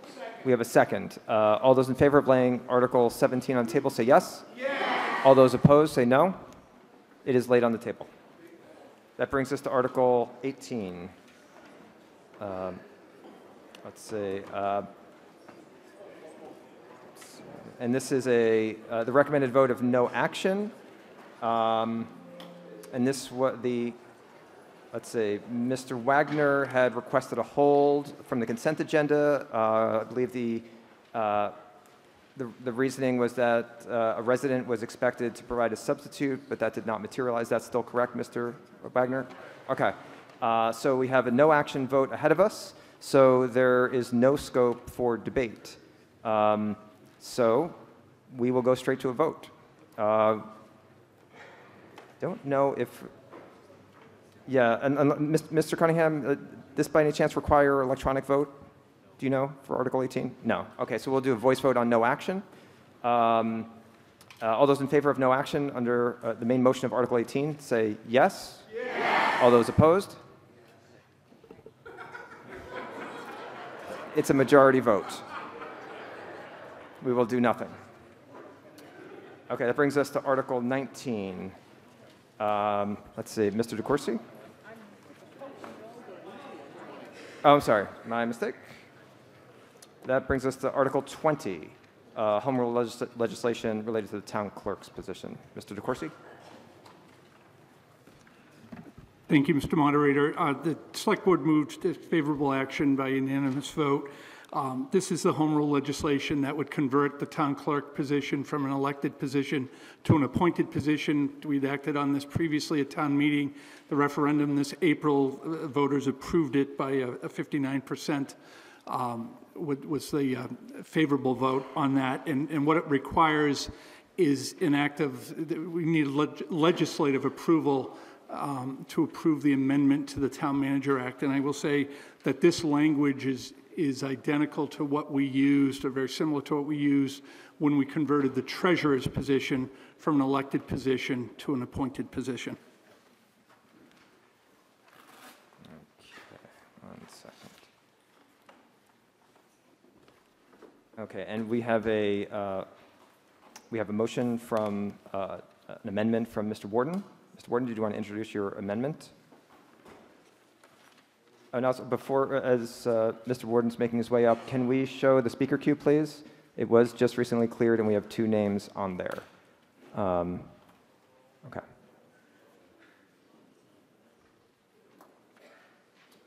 And then let's switch back now to Mr. Warden's amendment under Article 20. Thank you, Mr. Moderator. John Warden, Precinct 8. Mr. Warden, can you just take the microphone down? Oh, there you go. Thank you. Well, I know some people including me, have been having difficulty hearing the microphone, so I hope everybody can hear me. If you can't hear me, raise your hand. Okay.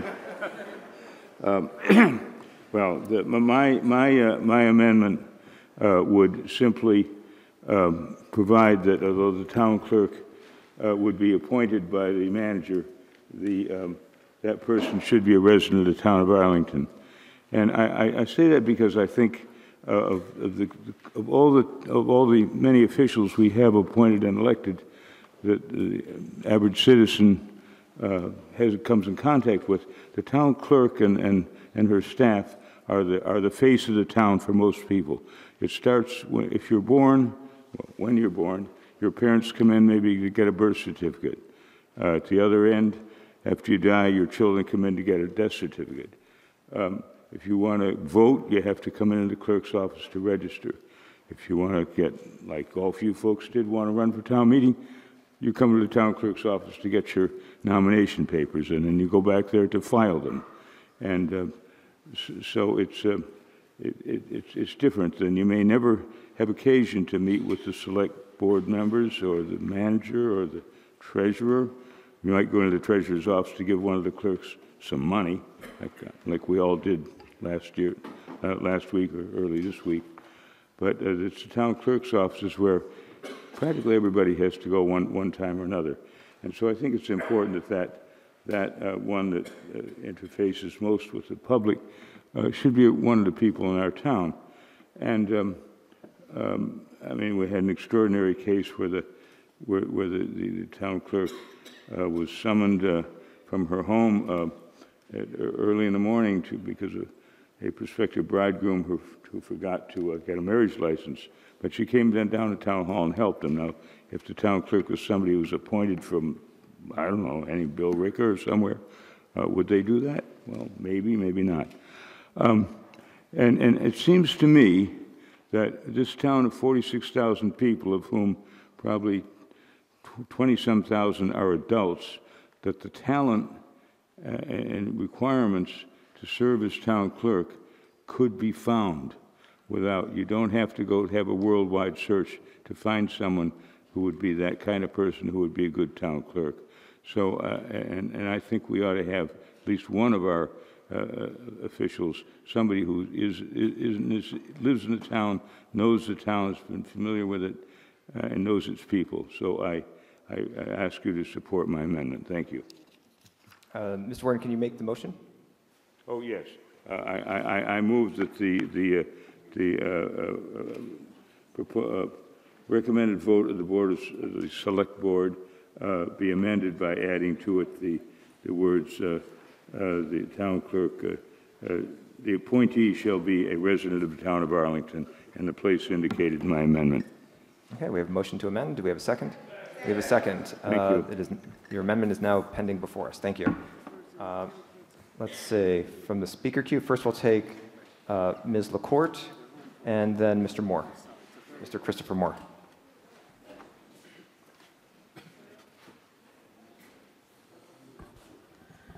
Annie LaCourte, Precinct 13.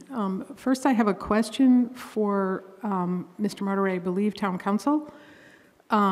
If we add the phrase "in question" to the line "in question," is it clear that it only applies to the clerk as opposed to the other offices mentioned in the sentence?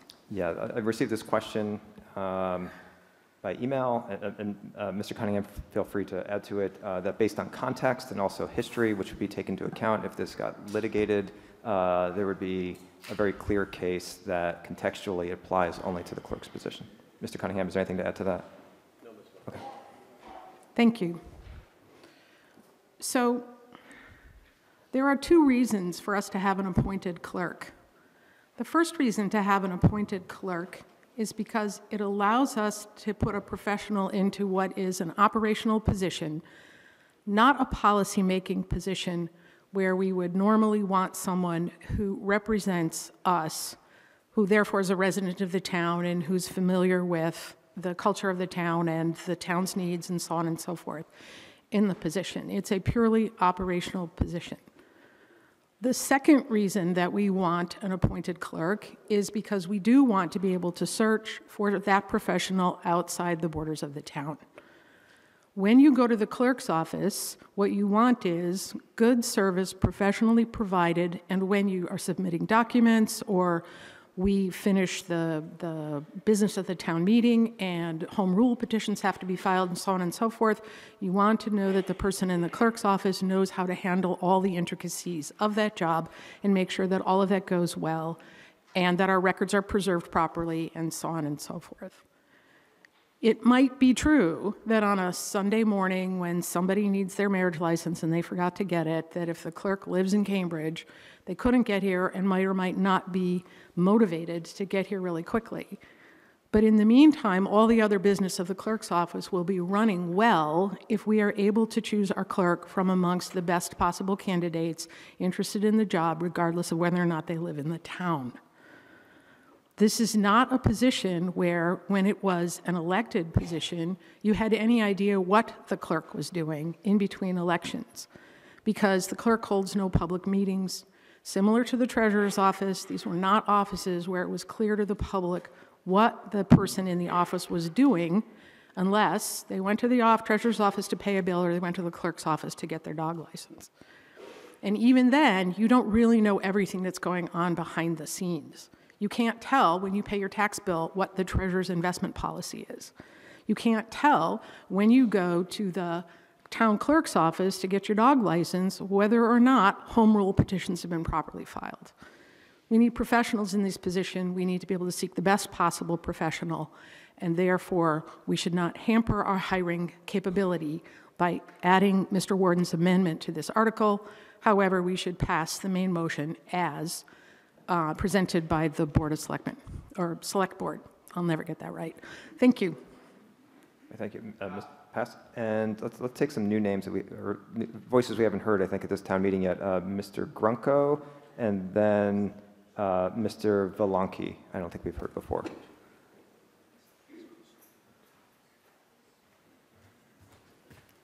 Zach Grunko, Precinct 13. I move the question on all matters before it. We have a motion to terminate debate, and we have a second. All those in favor of terminating debate on Article 20 and all matters before it say yes. Yes. All those opposed say no.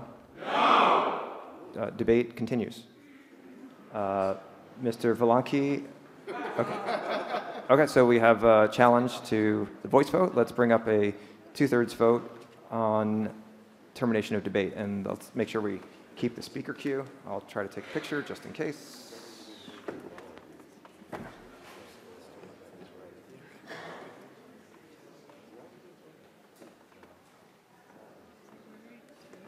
Okay, the voting is open. If you're in favor of terminating debate under Article 20, press 1 for yes. If you want to continue debate, press 2 for no, or 3 to abstain.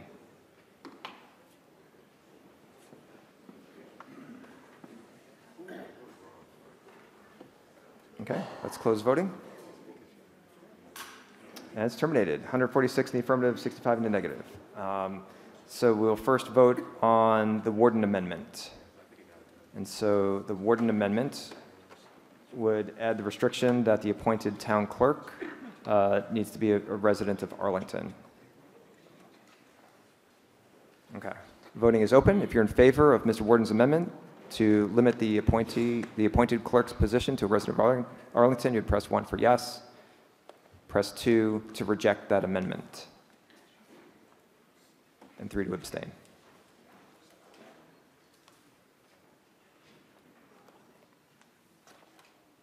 Okay, let's close voting. And the amendment fails. 52 in the affirmative, 162 in the negative, 2 abstentions. Let's bring up a vote now on the main motion under Article 20. Okay. Which would authorize the Select Board to file, voting is open. So you'd press 1 if you wish to authorize the Select Board to file home rule legislation to amend the Town Manager Act to convert the town clerk from an elected to appointed position. Press 2 for no, to not authorize the Select Board to do that, and 3 to abstain.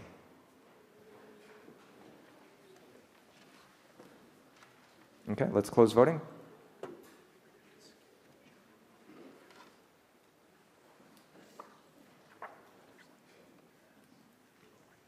And the motion passes. 173 in the affirmative, 38 in the negative, 5 abstentions.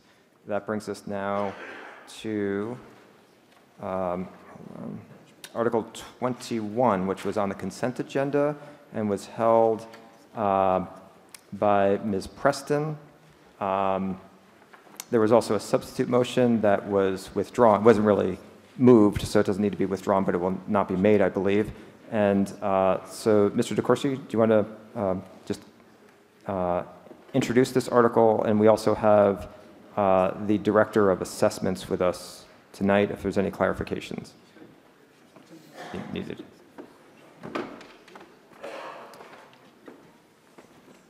Thank you, Mr. Moderator.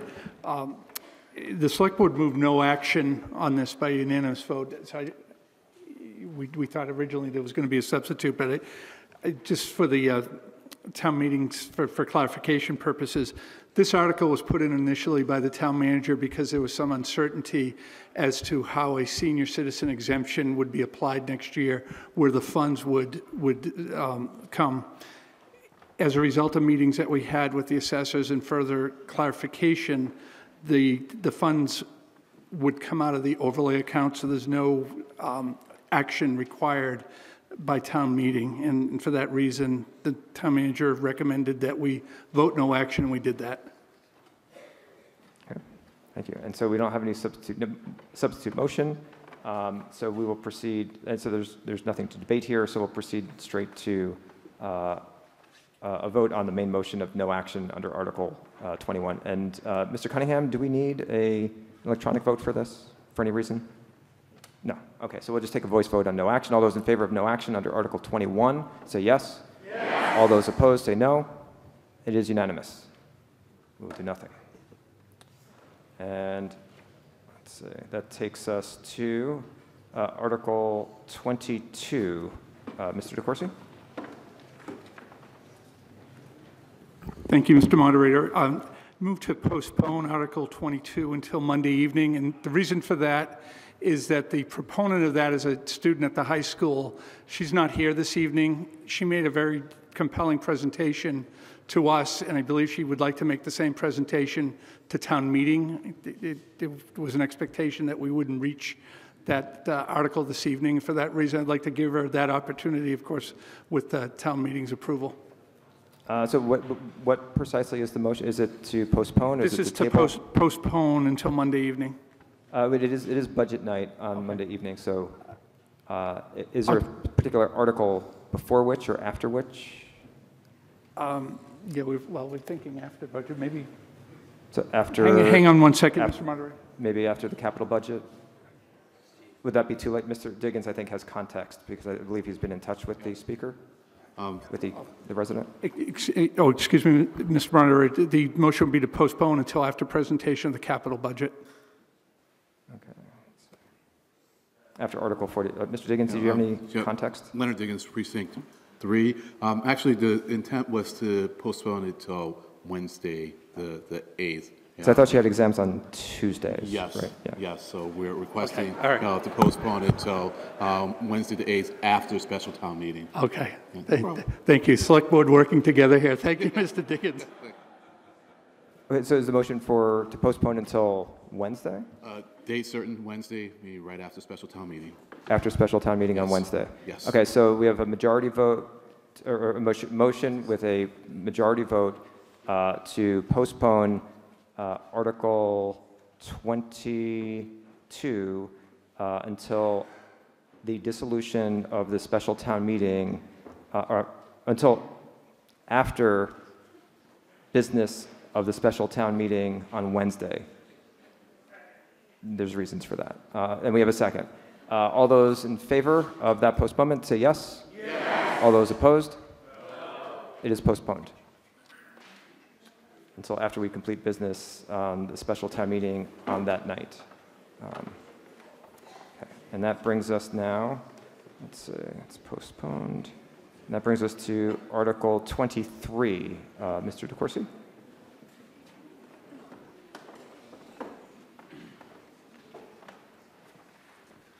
Thank you, Mr. Moderator. The CDBG report has been included hard copies in the back of the room and on the annotated warrant, and the planning director will be presenting the CDBG report. Okay. And while we have our presenter coming up, can we just show the speaker queue and show it cleared? Oh, good. So you can click in if you're interested in speaking on this. And let's see, and who is speaking on the CDBG?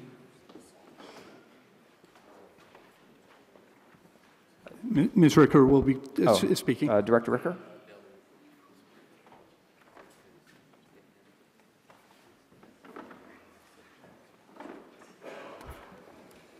Good evening. I'm Claire Ricker. I'm your Director of Planning and Community Development here. I'm going to present the CDBG budget for the year. The CDBG committee had met several times over the spring to discuss awards of CDBG funds and tried to meet as many requests as possible. We anticipate receiving less funding in program year 50 than we did in program year 49 for a total of about $1,001,000. We broke that down into a few categories. One under housing, $200,000 related to capital improvements for Caritas Communities and the Housing Corporation of Arlington. Public services, we've had several awardees who've been awarded in the past, continuing their programs that have been so helpful in this community for a total of $151,000.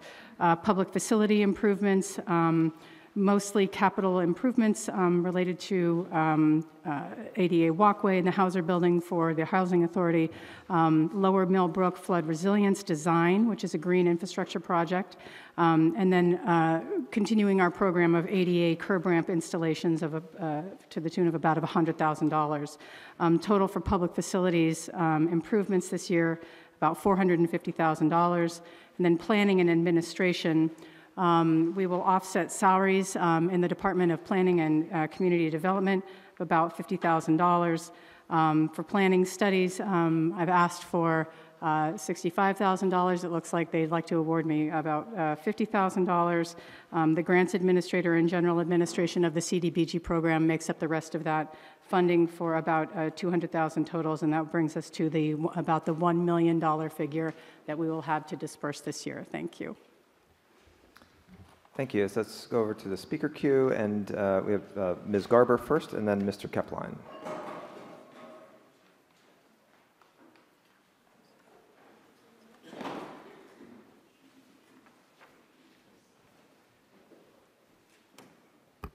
Judith Garber, Precinct 4. I have a question about the Arlington Eats Food Market that was requested $30,000 and expected to benefit nearly 3,000 individuals. Funding was recommended at $0. Do you know why that was recommended at $0?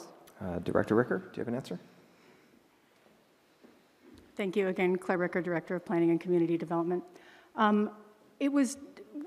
There were a lot of conversations about different manners of funding, and it was determined at the time that Arlington Eats probably has other pathways to funding and other potential grant awards that they may qualify for. And so unfortunately, this time around, we weren't able to award them any CDBG dollars. All right, thanks very much. Thank you. Thank you. Mr. Kepline, and then Ms. Hanson after that. Mark Kepline, Precinct 9. Thank you, Mr. Moderator.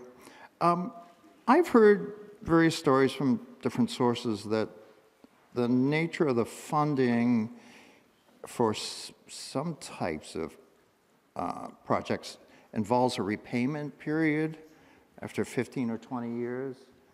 Is that true, or is this purely a grant process and there's no repayment into the fund? Director Ricker or Mr. Feeney, do you have an answer?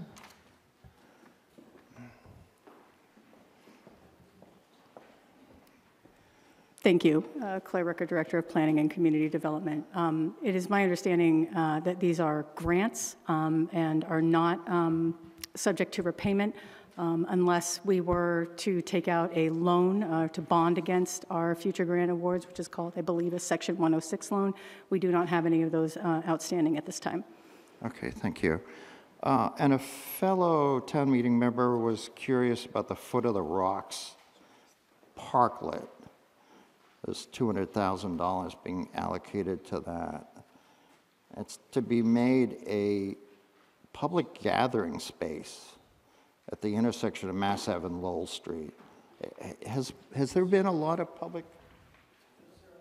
Oh, zero? The figure is zero, I believe. Was not approved. Oh, well, that's good to know. Thank you very much. Okay, Ms. Hanson next, and then we'll take Mr. Schlickman. Good evening, Linda Hanson, Precinct 9. I also just had a question mark about the Arlington Eats coming in at a $0 amount. I just feel like the need is growing, and the market is serving around 500 families a week now, which is a 50% increase from what it has been in the past. And while there are other opportunities to raise money for any nonprofit in town, this really feels like a core service that our town provides to the community. And if it seems like there should be some form of kind of town buy-in into this program, and this seems like a potentially good source for that. So I really hope that that can be considered in the future. And the other requests that were zeroed out, the Foot of the Rocks did get a big chunk of CPA money, and I guess Envision Arlington had funds left over from something else. So I just hope that can be taken into consideration in the future. Thank you. Thank you, Mr. Schlickman. And then Mr. Warden.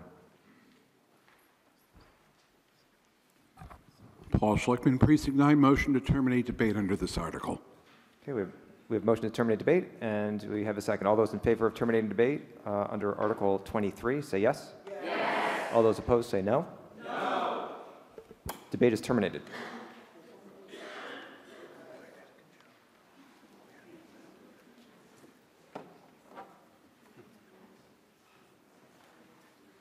Sorry, Mr. Fisher. Okay, we'll take a vote on the main motion of Article 23.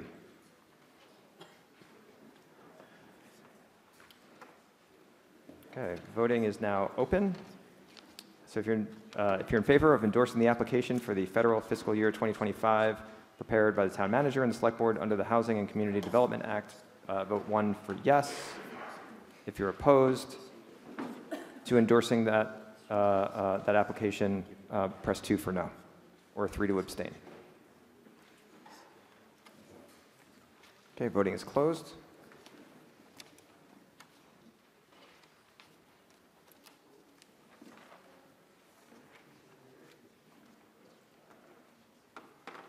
And the motion passes. 211 in the affirmative, 3 in the negative, 1 abstention. That brings us to Article 24. Mr. Feeney or Mr. DeCourcy?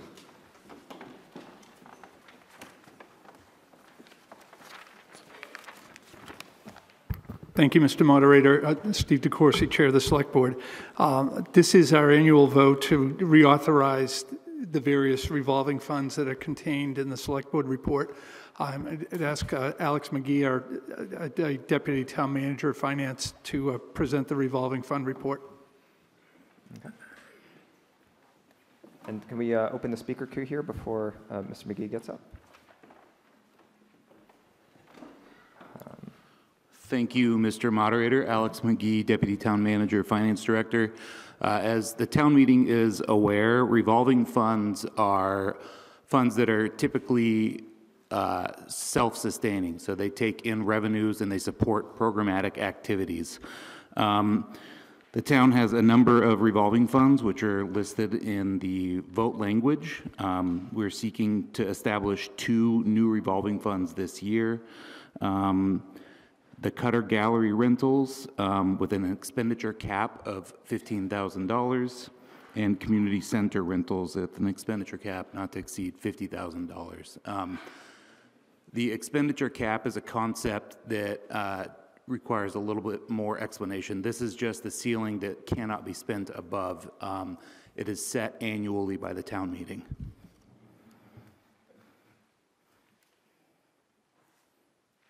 I'm sorry? Oh, all set? Okay. Okay, so we'll take Mr. Warden from the speaker queue. No? Ms. Crowder? Mr. Loretti?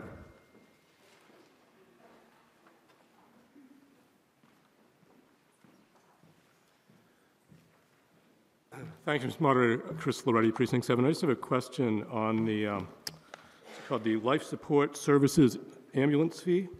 It seems the expenditures are considerably larger than the receipts, and I'm wondering why that is, like to the tune of about $300,000.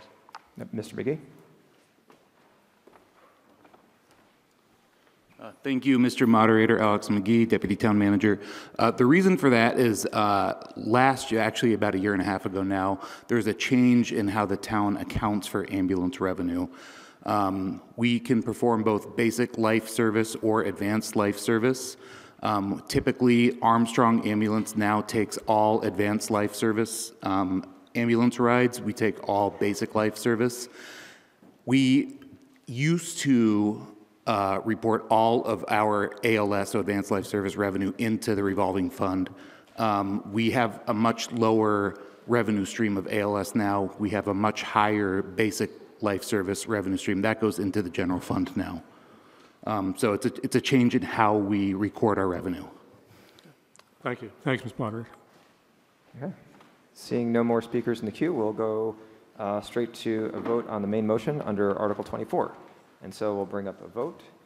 And the vote here is to reauthorize revolving funds for fiscal year 2025 as specified in the Select Board report.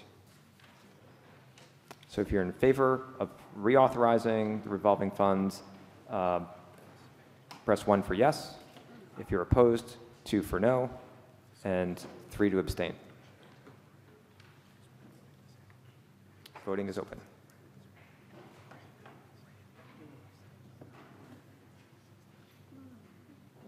Okay, let's close voting.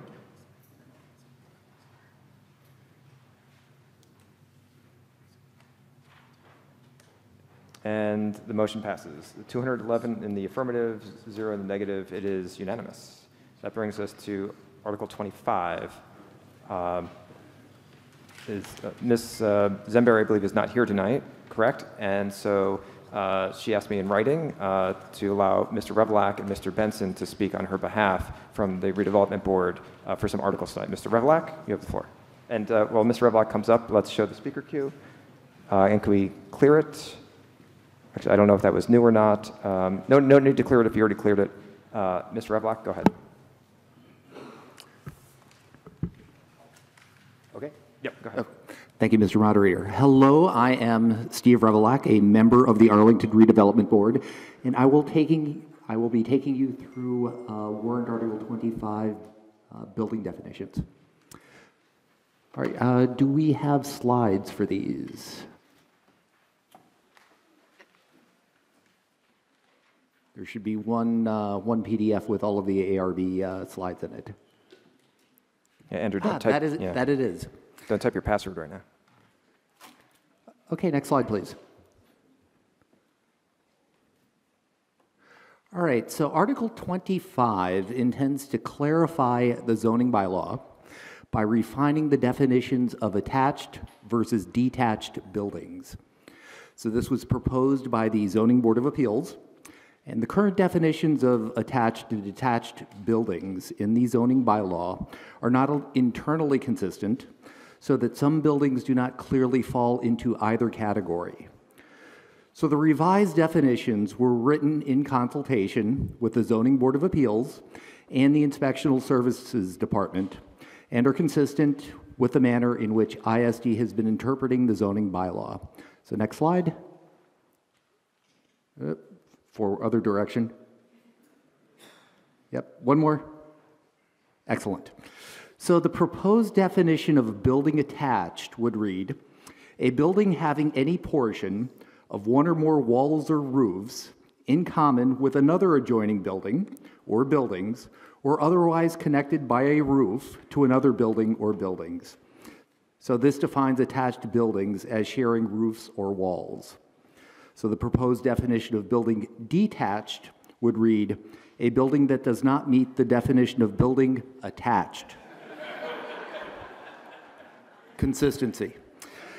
So the Redevelopment Board voted 5-0 at our April 1st meeting to recommend favorable action on Article 25. Thank you, Mr. Moderator. Thank you. And this was initially on the consent agenda, and Mr. Warden had pulled it off. So, Mr. Warden, did you want to speak?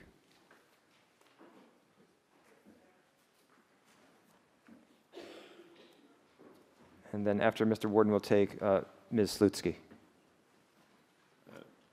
Thank you, Mr. Moderator. John Warden, Precinct 8.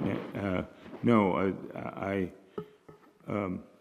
I just felt that anything that relates to zoning should not just be on the consent agenda that we don't even think about it, look at it, or we just say yes with a whole bunch of other stuff.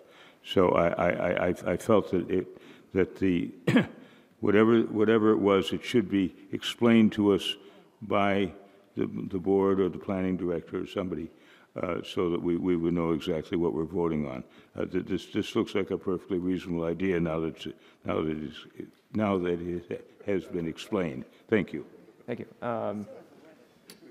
Ms. Lutzke, I don't know if you took yourself.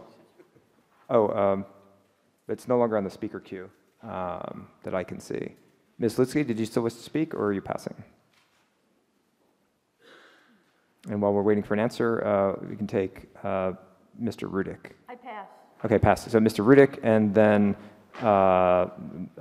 we'll take Mr. Hallman, who we haven't heard from. Ben Rudick, Precinct 5. I move to terminate debate on this article on all attached and detached. Okay. So we have a motion. We have a motion to terminate debate, and we have a second. All those in favor of terminating debate on Article 25 say yes. Yes. All those opposed say no. Debate is terminated. So let's go to a vote now on the main motion of Article 25. This is a 2/3 vote, and this would amend Section 2 definitions in the zoning bylaws to amend the definitions of building attached and building detached. Voting is now open. If you're in favor of this change in definitions in the zoning bylaw, press 1 for yes. If you're opposed, press 2 for no, or 3 to abstain. Okay, just a few more seconds. Okay, let's close voting.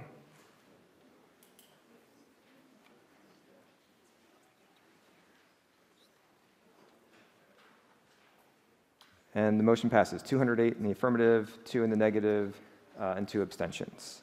It takes us to Article 26. Mr. Benson, do you want to introduce this?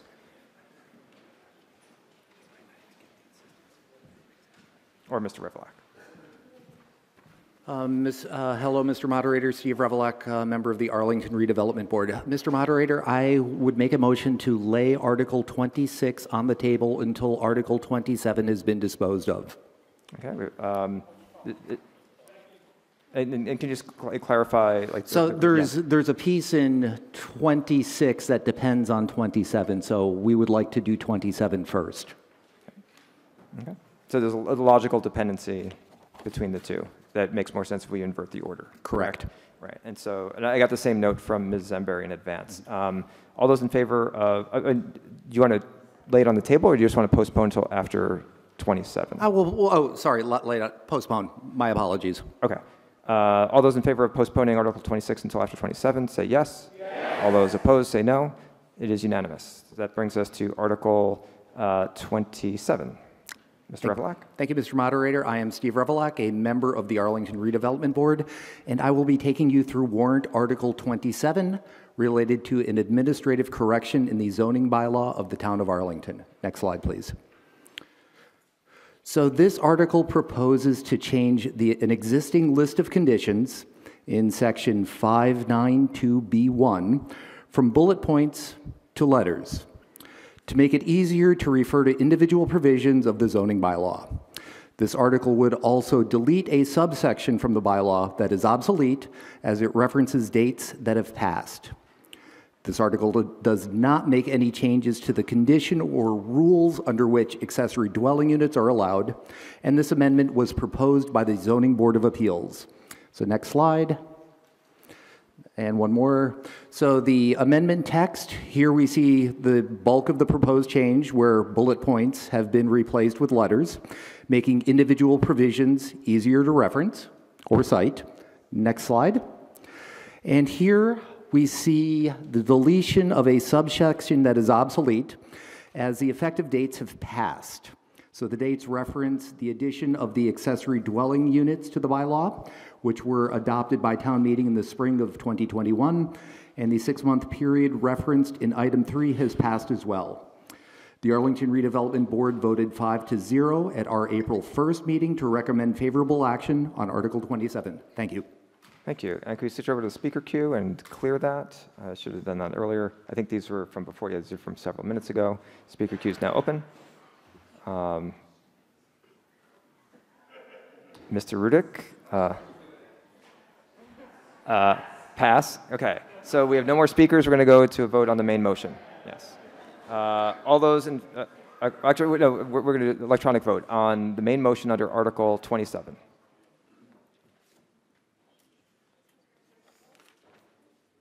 I see this. Let's see. Okay. Voting is now open. If you clicked the button before the green light came on, you just added yourself to a speaker queue, which no longer exists. Okay, so if you're in favor of the changes to the zoning bylaw that Mr. Vevlak stepped us through, press 1 for yes. If you're opposed to those changes, press 2 for no, or 3 to abstain.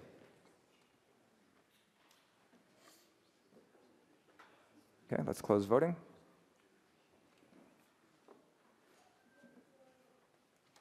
And the motion passes. 212 in the affirmative, 1 in the negative. 1 person doesn't like letters instead of bullet points. That takes us to Article 28.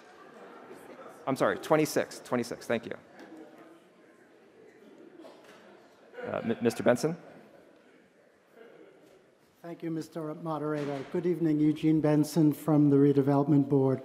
I'm going to take you through warrant Article 26, which is just an administrative clarification to the zoning bylaw. Next slide, please. This article proposes to update the references to exceptions in the requirements for district yard and open space made in section 5.4.2a by adding a reference to 5.9.2.b1. E, an exception related to allowable setbacks for accessory dwelling units. The accessory dwelling unit exception reference exists elsewhere in the bylaw. So all this does is reference that there is an exception somewhere else in the bylaw. It does not change the substance of the bylaw at all. Next slide, please. Next slide, please. This just shows that we just add an additional reference to the existing code. This was recommended to us by the Zoning Board of Appeals to make it easier for them to do referencing back and forth in their decisions. The ARB voted 5-0 at our April 1 meeting to recommend favorable action on this article. Thank you. Thank you, Mr. Benson. I see no names in the speaker queue, so we'll go directly to an electronic vote on the main motion under Article 26.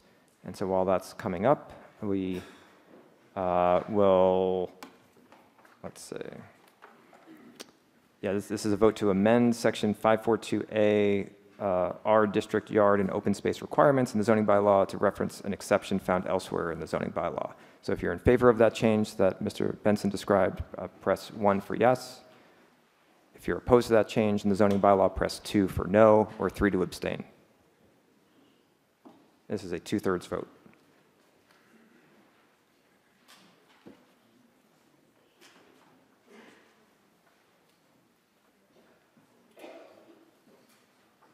Okay, voting is closed.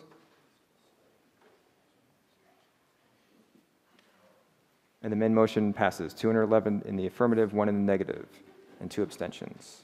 That takes us to Article 28. Mr. Benson? And can we show the speaker queue? And, okay. And then back to the presentation. Mr. Benson? Thank you again. We have a point of order.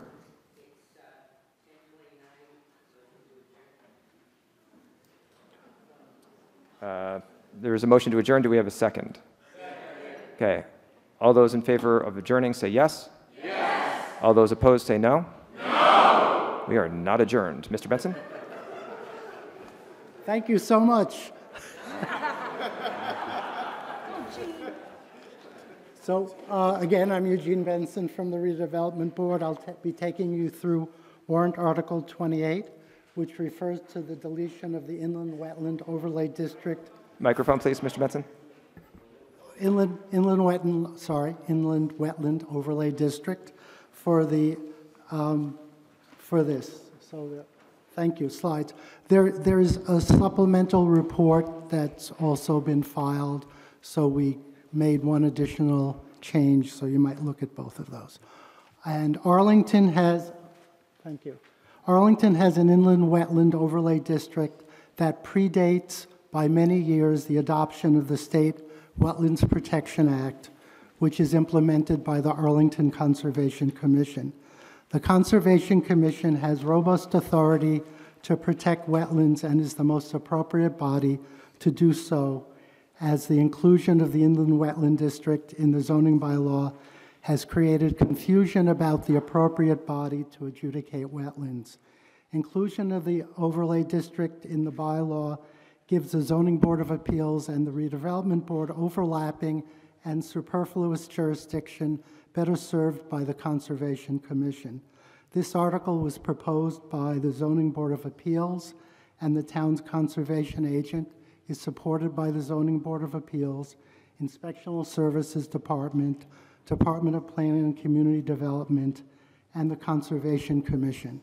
If you have not already done so, please read the memo in the annotated warrant from the Planning Director, Claire Ricker, and the town's environmental planner and conservation agent about why removing the inland wetland district, overlay district, is appropriate and necessary. Next slide. Next slide.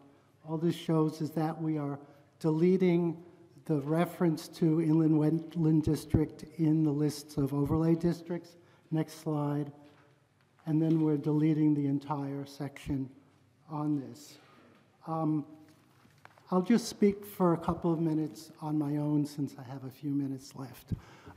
For 4 years, I was the executive director of the Massachusetts Association of Conservation Commissions. We did training and advocacy for wetlands protection and open space protection. I took a really close look at this to make sure that by deleting the overlay for the wetland district from the zoning bylaw, we would not in any way be making wetlands protection less in the town. I took a really close look at this. This used to be my job for a few years. There will be no loss of wetlands protection by removing the overlay district. It will just get rid of a lot of confusion. Our Conservation Commission, I've noticed from my years working on these things, is one of the best in the state. And this town has passed its own wetland bylaws to even strengthen the state bylaws. So I can assure you that this will have no negative impact on wetlands protection. I also spoke to a few people in town to say, has this bylaw, zoning bylaw, ever been used to stop any sort of wetland development since the town has had a conservation commission and has its own wetland bylaw, and it has never been used for that. So I urge you to support this change. Thank you. Thank you, Mr. Benson. And Mr. Revelak, you had an amendment. Am I correct that the supplemental report of the ARB that you handed in today subsumes that? Mr. Moderator, Steve Revelak, Precinct 1 Town Meeting member, I would like to withdraw my amendment because it is subsumed by the supplemental report of the Arlington Redevelopment Board. No need to withdraw. It was not moved. Thank you. So we'll go to the speaker queue, and we'll start with Mr. Hurd and then Mr. Loretti. Yes. Mr. Loretti, and then Mr. Hallman. Thanks, Mr. Moderator. Chris Loretti, Precinct 7. I actually rise in opposition to this article and the proposed change. First, I think some of the information that was given to you I don't think is factually correct. The Wetlands Protection Act was passed in Massachusetts, as I understand it, in 1972. This section of the bylaw didn't apply or didn't come into effect until 1975, and it's remained in the bylaw consistently over the years, including 6 years ago when the zoning bylaw was completely recodified. It was looked at then, it was modified, and it was left in. And if you noticed on the slides that Mr. Benson showed, there's also a floodplain district in there in the zoning bylaw. That too is something that the Conservation Commission deals with. I don't know why they didn't propose taking that out when they're proposing to take out this, because the exact same arguments they're making for taking out this district could have been made for that district. I suggest to you there is one very good reason for keeping this in, and it's not necessarily to provide greater protection to the wetlands, it's to provide greater protection to the town for its permitting decisions.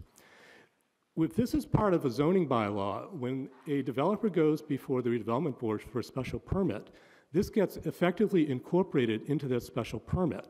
So if a developer wants to challenge the permit, this is part of that. And I think as a matter, I would ask people if they can remember the last time a redevelopment board special permit has successfully been overturned in the courts. The last one that I can remember that was even challenged at all successfully was the Sims redevelopment, probably 20 years ago.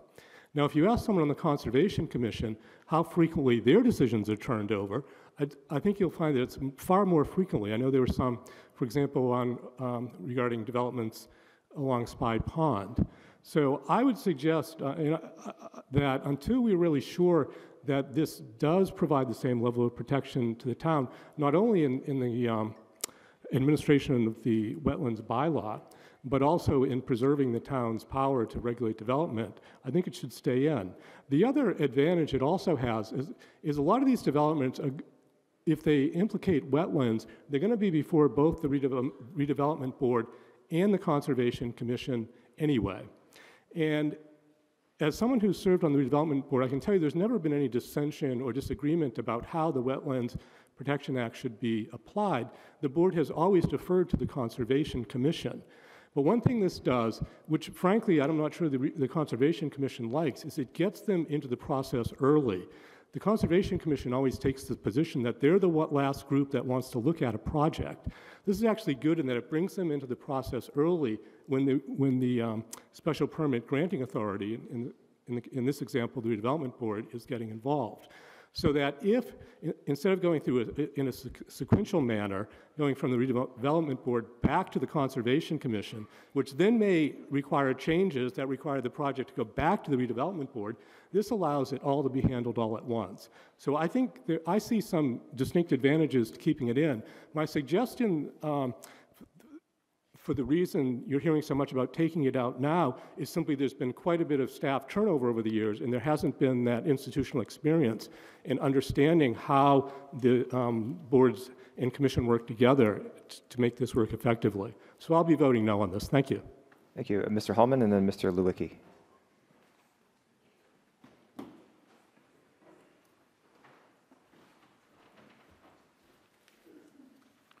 Aram Holman, Precinct 6.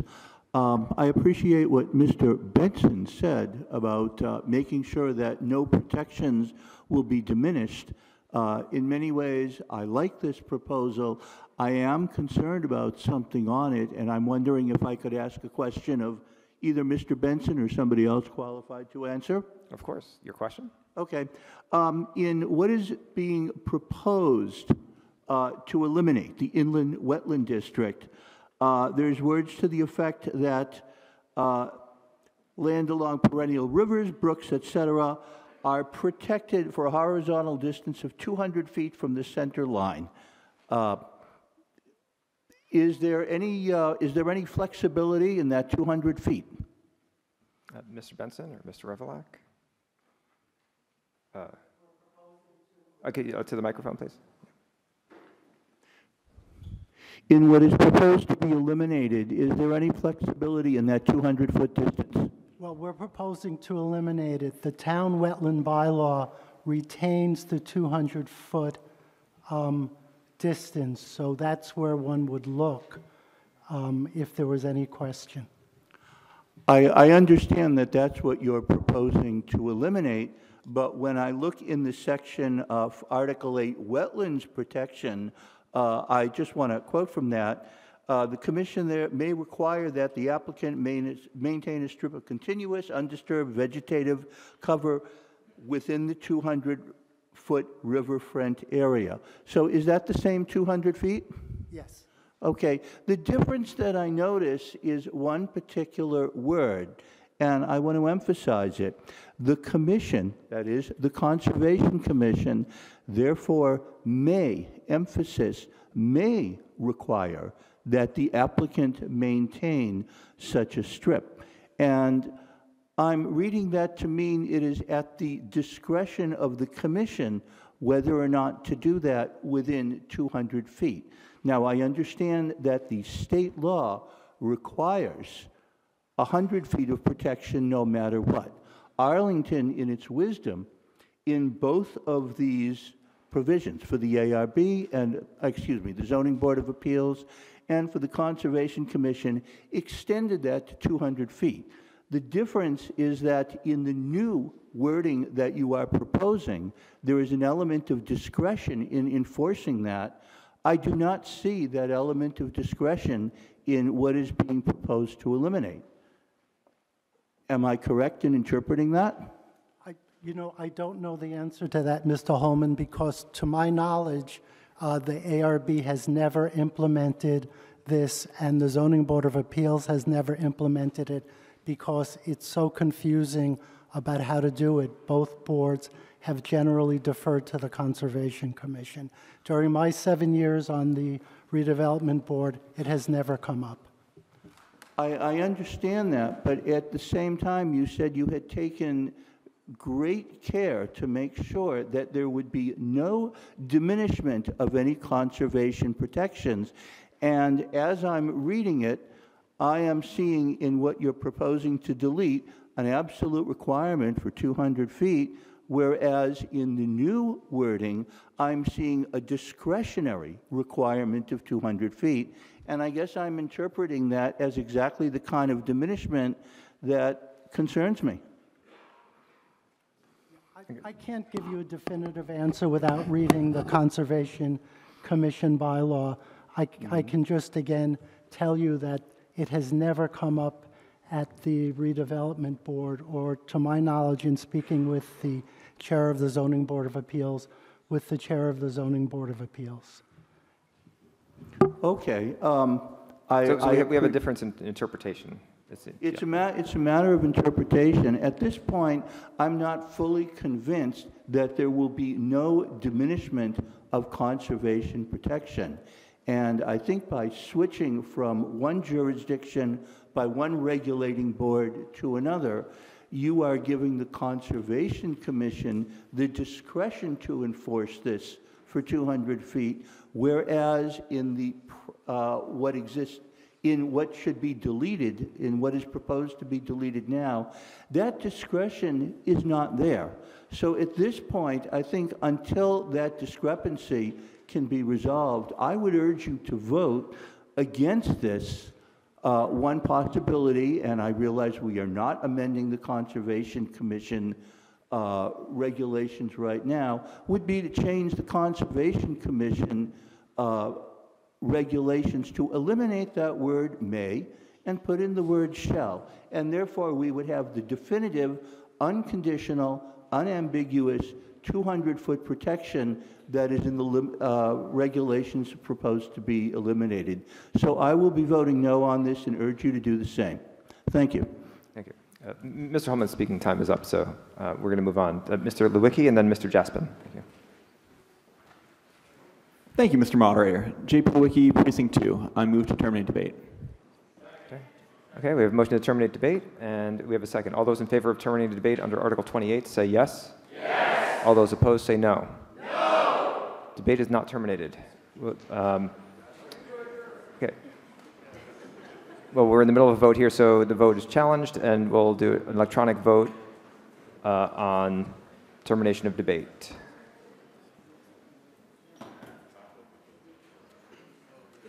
So when the green light is on, and it is now on, vote 1 if you want to terminate debate under Article 28, and vote 2 for no to continue debate, and 3 to abstain.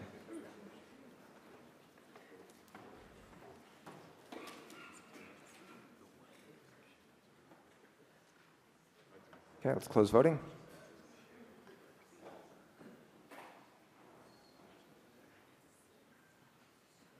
And debate is terminated. 152 in the affirmative, 57 in the negative. And is that 2/3? Okay. So we'll now move to a vote on the main motion under Article 28.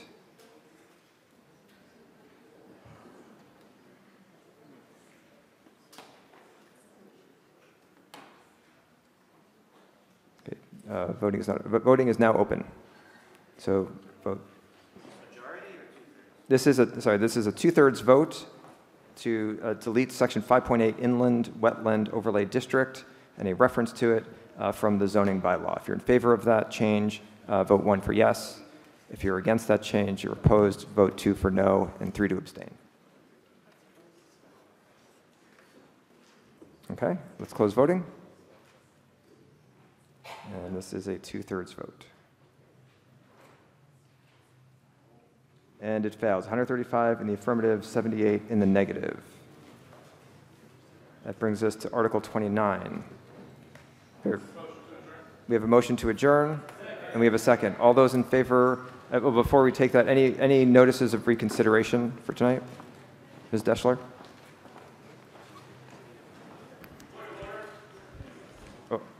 Point of order? No? Pass? Okay. Ms. Deschler? Christine Deschler, Chair of the Arlington Finance Committee. Having voted on the prevailing side, I give notice of reconsideration on Article 45. On 45. Noted. Okay, and we had a motion to adjourn in a second. So all those in favor of adjourning say yes. Yes. All those opposed say no. No. We are adjourned until Monday, which is budget night.